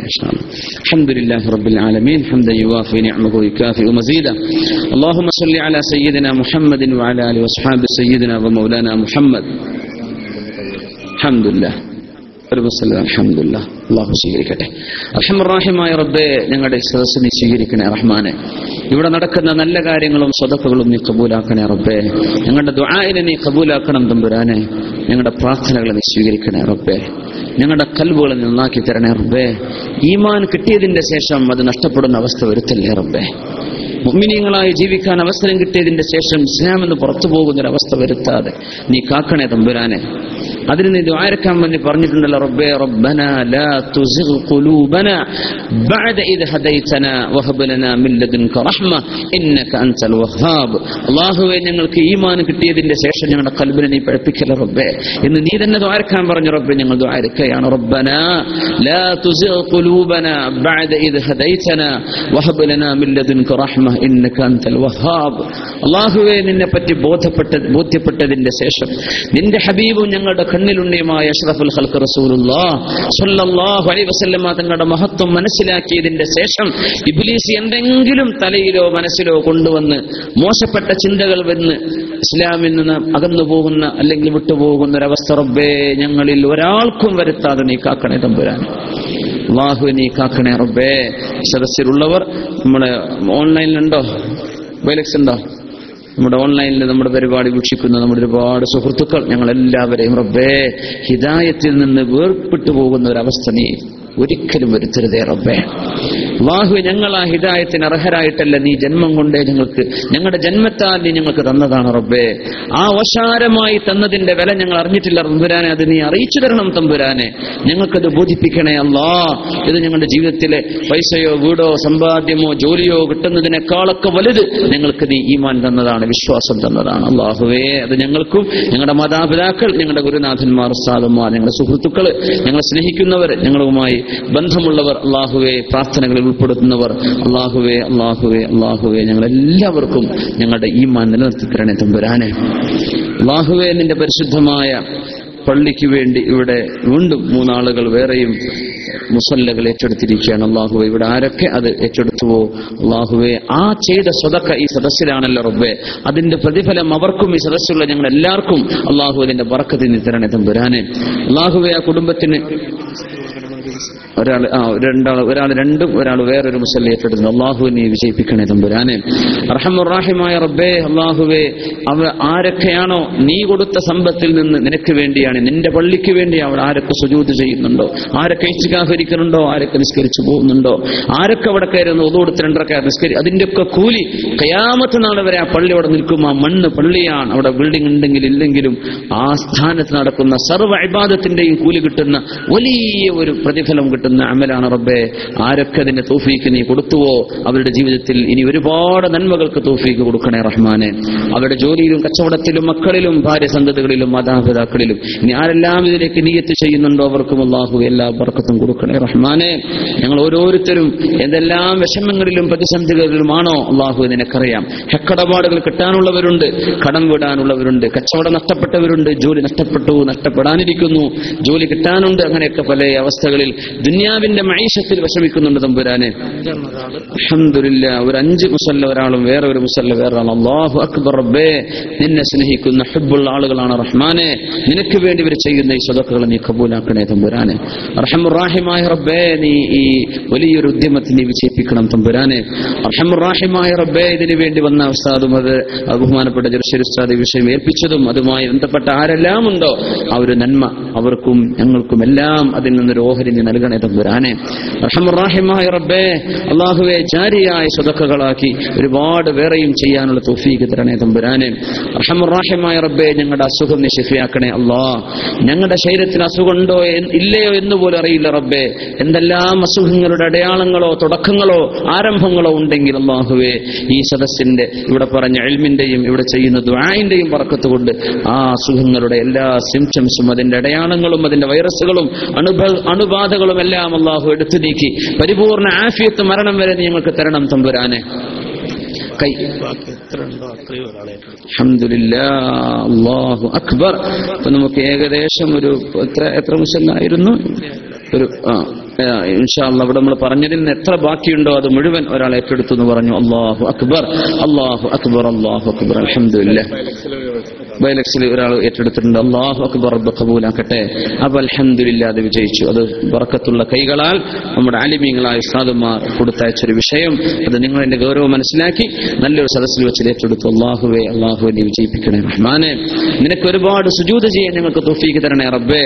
ഇനി എത്ര മുസല്ല ബാക്കിയുണ്ടോ അതൊക്കെ ഞാൻ തരാമെന്ന് പറഞ്ഞ ആ സഹോദരൻ, അതുപോലെ 1, 2, 5 ഏറ്റെടുത്തവർ, അല്ലാഹുവേ, അവർക്കൊക്കെ എന്തെല്ലാം ഖൈർ നിനക്ക് കൊടുക്കാൻ കഴിയോ റബ്ബേ, നീ കൊടുക്കണേ റഹ്മാനെ. കച്ചവടത്തിൽ കൊടുക്ക റബ്ബേ, ജോലിയിൽ കൊടുക്ക്, മക്കളിൽ കൊടുക്ക്, ഇൽമിൽ കൊടുക്ക റബ്ബേ, അവരുടെ ഖൽബിൽ കൊടുക്ക റഹ്മാനെ. നാളെ ഖബറിലും സിറാത്തിലും മീസാനിലും ജന്നത്തുൽ ഫിർദൗസിലുമായി കൊടുക്കണേ തമ്പുരാനെ. അല്ലാഹു, അതിനപ്പുറം തിരിച്ച് ഞങ്ങൾക്കൊന്നും കൊടുക്കാൻ കഴിയില്ല റബ്ബേ. നീ അവർക്ക് പ്രതിഫലം കൊടുക്ക റഹ്മാനെ. റഹ്മാൻ റഹീമായ റബ്ബേ, 5 ആൾ ഓരോന്ന് വെച്ചിട്ടുണ്ട്. അല്ലാഹു അക്ബർ, അല്ലാഹുവേ, കബൂലാക്കണേ റഹ്മാനെ. അല്ലാഹുവേ, അല്ലാഹുവേ, സദഖത്തു റദ്ദുൽ ബലായ, പ്രയാസങ്ങളും ബുദ്ധിമുട്ടൊക്കെ നന്മകളൊക്കെ എല്ലാവിധ പരീക്ഷണങ്ങളും ദാനധർമ്മങ്ങളെ കൊണ്ട് നീങ്ങിപ്പോകുമെന്നാണ് അത് അവർക്കും അതിനൊക്കെ സാക്ഷികളായ ഞങ്ങൾക്കും അല്ലാഹുവേ മുസീബത്തുകൾ നീക്കിത്തരണേ റബ്ബേ. അല്ലാഹുവേ, ശരീരത്തിൽ കണ്ടെത്താൻ കഴിയാത്ത അസുഖമുള്ളവരുണ്ട്, വേദനയുണ്ട്, വിഷമുണ്ട്, ഡോക്ടർമാരെ കാണിച്ചിട്ട് എന്താണെന്ന് അറിയണില്ല, അങ്ങനെ വിഷമിക്കുന്നവരുണ്ട്. അല്ലാഹുവേ, നിരന്തരമായി വേദന ഉണ്ടായി ഒരു ചികിത്സയും വലിക്കാതെ നടക്കുന്നവരുണ്ട്, കയ്യിലും കാലിലും ഒക്കെ വേദനയായി നടക്കുന്നവർ. അല്ലാഹുവേ, നീ ശിഫ കൊടുക്കണേ റബ്ബേ. ശരീരത്തിന് ആരോഗ്യമില്ലെങ്കിൽ എന്താണ് റബ്ബേ ഈ ദുനിയാവിലെ ജീവിതം? കിടപ്പറകളിൽ അല്ലാഹുവേ, കിടപ്പിലായി ശ്വാസോച്ഛ്വാസം മൂക്കിലൂടെ ഭക്ഷണം കൊടുത്തു കഴിയുന്ന എത്രയോ രോഗികളുണ്ട് റഹ്മാനെ. നീ അവർക്കൊക്കെ പെട്ടെന്ന് ശിഫ കൊടുക്കണേ അല്ലാഹ്. ഞങ്ങൾ അറിഞ്ഞതും ഞങ്ങൾ കണ്ടതും കേട്ടതും ഞങ്ങളുമായി ദുആ വെക്കാൻ വേണ്ടി പറഞ്ഞതുമായ വിഷയങ്ങളിൽ ശിഫ കൊടുക്കണേ റഹ്മാനെ. ഓക്കെ, അൽഹംദുലില്ലാഹ്. മൊത്തം 100 മുസല്ലുണ്ട്. 100 ആൾക്കെങ്കിലും നിസ്കരിക്കാൻ 100 മുസല്ലുണ്ട്. അപ്പൊ 20 നമ്മൾ ആഗ്രഹിച്ചു. ഇൻഷാ അല്ലാഹ് അതിലേറെ കൊടുക്കാൻ കഴിയുന്നവരുണ്ടെങ്കിൽ അൽഹംദുലില്ലാഹ് ചെയ്തേക്കും. അല്ലാഹു ബർക്കത്ത് ചെയ്യട്ടെ. അർഹമുർ റഹീമായ റബ്ബേ, ഞങ്ങളുടെ മക്കളെ സ്വാലിഹീങ്ങളാക്കണേ റബ്ബേ. ഞങ്ങളുടെ മക്കളെ നീ സ്വാലിഹീങ്ങളാക്ക് റഹ്മാനെ. ഞങ്ങളുടെ മക്കൾക്ക് നീ ഇൽമു കൊടുക്കണേ റബ്ബേ. അവരുടെ സ്കൂളിലും മദ്രസയിലും ഒക്കെ നല്ല ഉയർച്ച കൊടുക്കണേ റഹ്മാനെ. നല്ല ബുദ്ധി കൊടുക്കണേ റബ്ബേ. നല്ല അച്ചടക്കം കൊടുക്കണേ റബ്ബേ. മാതാപിതാക്കൾ അനുസരിക്കുകയും ബഹുമാനിക്കുകയും ചെയ്യുന്നവരാക്കണേ റബ്ബേ. മാതാപിതാക്കൾക്ക് മരണശേഷം ദുആ ചെയ്യുന്നവരാക്കണേ റഹ്മാനെ. അല്ലാഹു, മക്കളില്ലാതെ വിഷമിച്ചു ഒരു കുഞ്ഞെനിക്കുണ്ടായെങ്കിൽ ഞാൻ നന്നായി വളർത്തിയേനെ, ഞാൻ ഹാഫിളാക്കിയേനെ, ആലിമാക്കിയേനെ, എനിക്കൊരു കുഞ്ഞിനെ തന്നില്ലല്ലോ റബ്ബേ എന്ന് ചിന്തിക്കുന്ന ഒരുപാട് ദമ്പതിമാർ. അല്ലാഹുവേ, അല്ലാഹുവേ, അവർക്കൊക്കെ കൺകുളിർമയുള്ള മക്കളെ നീ കൊടുക്കണേ അല്ലാഹ്. നീ കൊടുക്കണേ തമ്പുരാനെ. നിന്റെ ഖലാഇനെ ദുആ കൊണ്ട് നീ തിരുത്തുമല്ലോ റബ്ബേ. അല്ലാഹു, നീ പെട്ടെന്ന് അവർക്ക് ഇതിന് അവസരം കൊടുക്കുക റഹ്മാനെ. അല്ലാഹു, ഞങ്ങളുടെ സഹോദരിമാരിൽ ഗർഭിണികളായ സഹോദരിമാർ, ഇവിടെ നാട്ടിലൊക്കെ ഉള്ളവർ, ഈ സദസ്സിലേക്ക് ക്ലാസ്സിന് വരുന്നവരും വരാത്തവരുമായ അവരുമായി ബന്ധമുള്ള സഹോദരിമാർ, അവർക്കൊക്കെ അല്ലാഹുവേ പ്രയാസങ്ങളൊന്നുമില്ലാതെ നല്ലൊരു കുഞ്ഞിന് ജന്മം കൊടുക്കാൻ ഭാഗ്യം കൊടുക്കണേ തമ്പുരാനെ. കുഞ്ഞുങ്ങൾ ഉണ്ടായിക്കഴിഞ്ഞവർ എല്ലാവിധ റാഹത്തിലും ആരോഗ്യത്തിലും ആ മക്കളെ നീ നിന്റെ കനിവിലായി നിന്റെ കാവലിലായി നീ വളർത്തിത്തരണം തമ്പുരാനെ. ഞങ്ങളുടെ മക്കൾ റബ്ബേ കോളേജിലും യൂണിവേഴ്സിറ്റികളിലും ക്യാമ്പസുകളിലും താമസിച്ച് പഠിക്കുന്നവരുണ്ട്. അല്ലാഹു, യാത്ര ചെയ്യുന്നവരുണ്ട്. നാട്ടിലേക്ക് ദീർഘദൂര യാത്രകളിൽ റബ്ബേ, നാട്ടിലെ ട്രെയിനിലും രാത്രി പോകുന്ന ബസ്സിൽ വരെ വ്യഭിചാരം നടക്കുന്നു എന്നാണ് കേൾക്കുന്നത്. യാ റബ്ബന, ഞങ്ങളുടെ മക്കളെ നീ കാക്കണേ റഹ്മാനെ. അല്ലാഹുവേ, ഈ നിനക്ക് മനുഷ്യനിൽ നിന്നുള്ള ലജ്ജയും നാണവും എടുത്തു പോകുന്ന ട്രെയിനിൽ മുസ്ലിമീങ്ങളായ പെൺകുട്ടികൾ പകലിൽ ട്രെയിനിൽ കേരളത്തിന്റെ ഒരറ്റത്ത് മറ്ററ്റം വരെ യാത്ര ചെയ്യുന്ന ലോക്കൽ ട്രെയിനിലും അല്ലാത്തതിലും സ്ലീപ്പർ ക്ലാസ്സിലുമൊക്കെ അല്ലാഹു നീ വെറുക്കുന്ന തോന്നിവാസങ്ങൾ ചെയ്യുന്ന അവസ്ഥ ഞങ്ങളുടെ മക്കളും അതിൽ പെടാതെ നീ കാക്കണേ റബ്ബേ. മുസ്ലിമത്തുകളായ ആൺകുട്ടികളോ പെൺകുട്ടികളോ മുസ്ലിമീങ്ങളായ ആൺകുട്ടികളോ പെടാതെ നീ കാക്കണേ റഹ്മാനെ. അവർ യാത്ര ചെയ്യുന്നവരാണ്, പഠിക്കാൻ വേണ്ടി പോവാൻ. സ്വന്തം ഉമ്മയും വാപ്പയും നിരന്തരം ഒരു കുട്ടിയെ വിളിച്ചു ചോദിക്കുന്നുണ്ട്, മോൾ എവിടെത്തി, കോഴിക്കോടെത്തി, കൊയിലാണ്ടെത്തി, വടകര എത്തി എന്നൊക്കെ പറയുന്നുണ്ട് തമ്പുരാനെ. അതിന്റെ ഇടക്ക് വാഹനത്തിന്റെ ബസ്സിലെ ലൈറ്റ് ഓഫ് ആക്കിയാൽ കൂടെ ഇരിക്കുന്ന ചെറുക്കന്റെ കൂടെ തോന്നിവാസം ചെയ്തിട്ട് ഉമ്മയും വാപ്പയും വിളിക്കുകയാണ്, മോൾ എവിടെ എത്തിയുള്ളൂ, പറയാൻ എന്നെ സ്ഥലത്ത് എത്തിയിട്ടുണ്ട്. ഇടക്ക് നടക്കുന്നത് മുഴുവനും ഹറാം. അള്ളാഹു ഇതൊക്കെ കണ്ണുകൊണ്ട് മനുഷ്യൻ കാണുന്നുണ്ടെന്ന് പോലും തോന്നാത്ത വിധം ലജ്ജ നഷ്ടപ്പെട്ട് ഞങ്ങളുടെ മക്കൾ ഇങ്ങനെ പഠിക്കാൻ പോയാൽ അള്ളാഹുവെ നരകത്തിലേക്ക് പോകുമല്ലോ പടച്ചോനെ. ഞങ്ങളുടെ മക്കളെ നീ കാക്കണം തമ്പുരാനെ, ഞങ്ങളുടെ മക്കളെ നീ കാക്കണേ റബ്ബേ, നീ കാക്കണം തമ്പുരാനെ. അല്ലാഹുവേ നീ മക്കളെ കാക്ക റബ്ബേ. ചെറുപ്പക്കാരും ചെറുപ്പക്കാരികളും ശരീരത്തിലെ വികാരവും അവരുടെ ഹോർമോണുകളൊക്കെ പ്രവർത്തിക്കുന്ന സമയമാണ്. അതൊക്കെ ഒന്ന് അടക്കിപ്പിടിച്ച് വിവാഹം വരെ കാത്തിരിക്കാൻ, നിനക്ക് വേണ്ടി ക്ഷമിക്കാൻ, ഒരു ഹറാമിലേക്കും പോവാതെ, ഒരു ബോയ് ഫ്രണ്ടോ ഗേൾ ഫ്രണ്ടോ ഒന്നും വേണ്ട, എനിക്കെന്റെ അള്ളാഹു അനുവദിക്കുന്ന, അള്ളാഹു ഇഷ്ടപ്പെട്ടു തരുന്ന ഒരു ഭർത്താവ്, ഒരു ഭാര്യ, അവര് മതി എന്ന രീതിയിൽ നമ്മുടെ മക്കൾക്ക് ചിന്തിക്കാനുള്ള ക്ഷമ കൊടുക്കണേ റഹ്മാനെ. നമ്മുടെ മക്കളെ നീ സംരക്ഷിക്കുക റബ്ബേ. ഈമാൻ നഷ്ടപ്പെടാതെ കാക്കണേ തമ്പുരാനെ. അർഹമർ റഹീമായ റബ്ബേ, ഞങ്ങൾക്ക് മരണം ഇവിടെയോ നാട്ടിലോ എവിടെയാണെന്ന് റബ്ബേ നിന്റെ ഖദാഇലെ അറിയോ. ഇത് എവിടെ വെച്ച് മരിക്കുകയാണെങ്കിലും അല്ലാഹുവേ നല്ലൊരു സമയത്താക്കണേ റബ്ബേ. ഒരു തെറ്റ് ചെയ്യുന്ന അവസ്ഥയിൽ മരിപ്പിക്കല്ലേ റഹ്മാനെ. അല്ലാഹു ഞങ്ങൾ അയ്ബിലാക്കല്ലേ റബ്ബേ, നാണക്കേടിലാക്കല്ലേ തമ്പുരാനെ. അർഹമർ റഹീമായ റബ്ബേ, ഞങ്ങളുടെ ഖൽബ് നന്നാക്കണേ അല്ലാ, ഞങ്ങളുടെ ഹൃദയം നന്നാക്കണേ റബ്ബേ, ശരീരം നന്നാക്കണേ റബ്ബേ. നിന്റെ ലിഖാഇന് ഞങ്ങളെ സാധ്യമാക്കുന്ന സർവ്വ ഗുണങ്ങളും ഞങ്ങൾക്ക് തരണേ റഹ്മാനെ. ഒരുപാട് തവണ ഹജ്ജും ഉംറയും നിന്റെ പരിശുദ്ധ ഹറമൈനികൾ സന്ദർശിക്കാനുള്ള ഭാഗ്യവും ഹബീബിനെ സിയാറത്ത് ചെയ്യാനുമുള്ള ഭാഗ്യം സ്വല്ലല്ലാഹു അലൈഹി വസല്ലം ഒരുപാട് തവണ ഞങ്ങൾക്ക് നൽകണേ അല്ലാഹ്. ഈ സദസ്സിൽ ദ്വാരക്കാൻ വേണ്ടി പറഞ്ഞതും അല്ലാത്തതും ഓർമ്മയുള്ളല്ലാത്തതായ വിഷയങ്ങൾ ഞങ്ങൾക്ക് എത്തിച്ചു തരണേ അല്ലാഹ്. ഞങ്ങൾ നിന്നോട് കാവൽ ചോദിക്കാൻ വിട്ടുപോയ എല്ലാ ശർറുകളിൽ നിന്നും ഞങ്ങളെ കാക്കണേ തമ്പുരാനെ. റബ്ബനാ ളലംനാ അൻഫുസനാ വഇൻ ലം തഗ്ഫിർ ലനാ വതർഹംനാ ലനകൂനന്ന മിനൽ ഖാസിരീൻ. റബ്ബനാ ലാ തുസിഗ് ഖുലൂബനാ ബഅദ ഇദ് ഹദൈതനാ വഹബ് ലനാ മിൻ ലദുൻക റഹ്മ ഇന്നക അൻതൽ വഹാബ്. اللهم اجعل هذا البلد دولة الإمارات آمنة مطمئنة رخاء سخاء. اللهم احفظها بحفظك واحفظ حكامها يا رب العالمين. اللهم اجعل شهداء الإمارات اللهم اجعلهم ممن ترضون عنهم يا رب العالمين. اللهم اجعل الذين استشهدوا من جيش الإمارات اللهم اجعلهم شهداء عندك ولقهم برحمتك ومغفرتك درجات المحسنين. اللهم وسع لهم في قبورهم ونور لهم في قبورهم واجعل أخانه الذي مات فيه اللهم اجعله من الشهداء. اللهم اجعله من الشهداء وصبر أهله يا رب العالمين. اللهم افسح قبورهم ونور قبورهم بنور القرآن يا رب العالمين. وانظر إليهم نظر رحمتك يا الله. اللهم احفظ الإمارات وبلاد المسلمين من كيد الكائدين ومكر الماكرين وظلم الظالمين.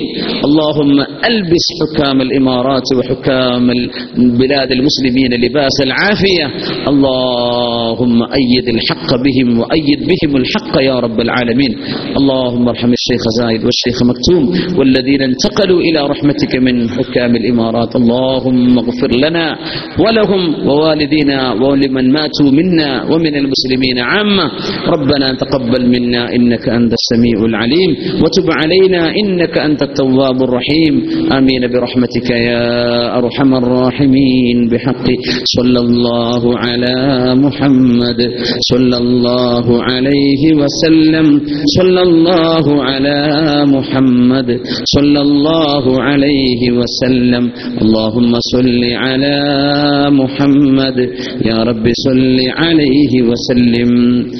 വേറെ ആളുകൾ മൂന്നാൾ കൂടി 2 മുസല്ല തന്നിട്ടുണ്ട്. വേറൊരാളിവിടെ ഓൾറെഡി പേ ചെയ്തു. അല്ലാഹു ഇതൊക്കെ നീ കബൂലാക്കണേ തമ്പുരാനെ. ആർക്കെങ്കിലും ഉണ്ടെങ്കിൽ ഇൻഷാ അല്ലാഹ് വിഷയം അല്ലാഹു കബൂലാക്കട്ടെ. സുബ്ഹാനക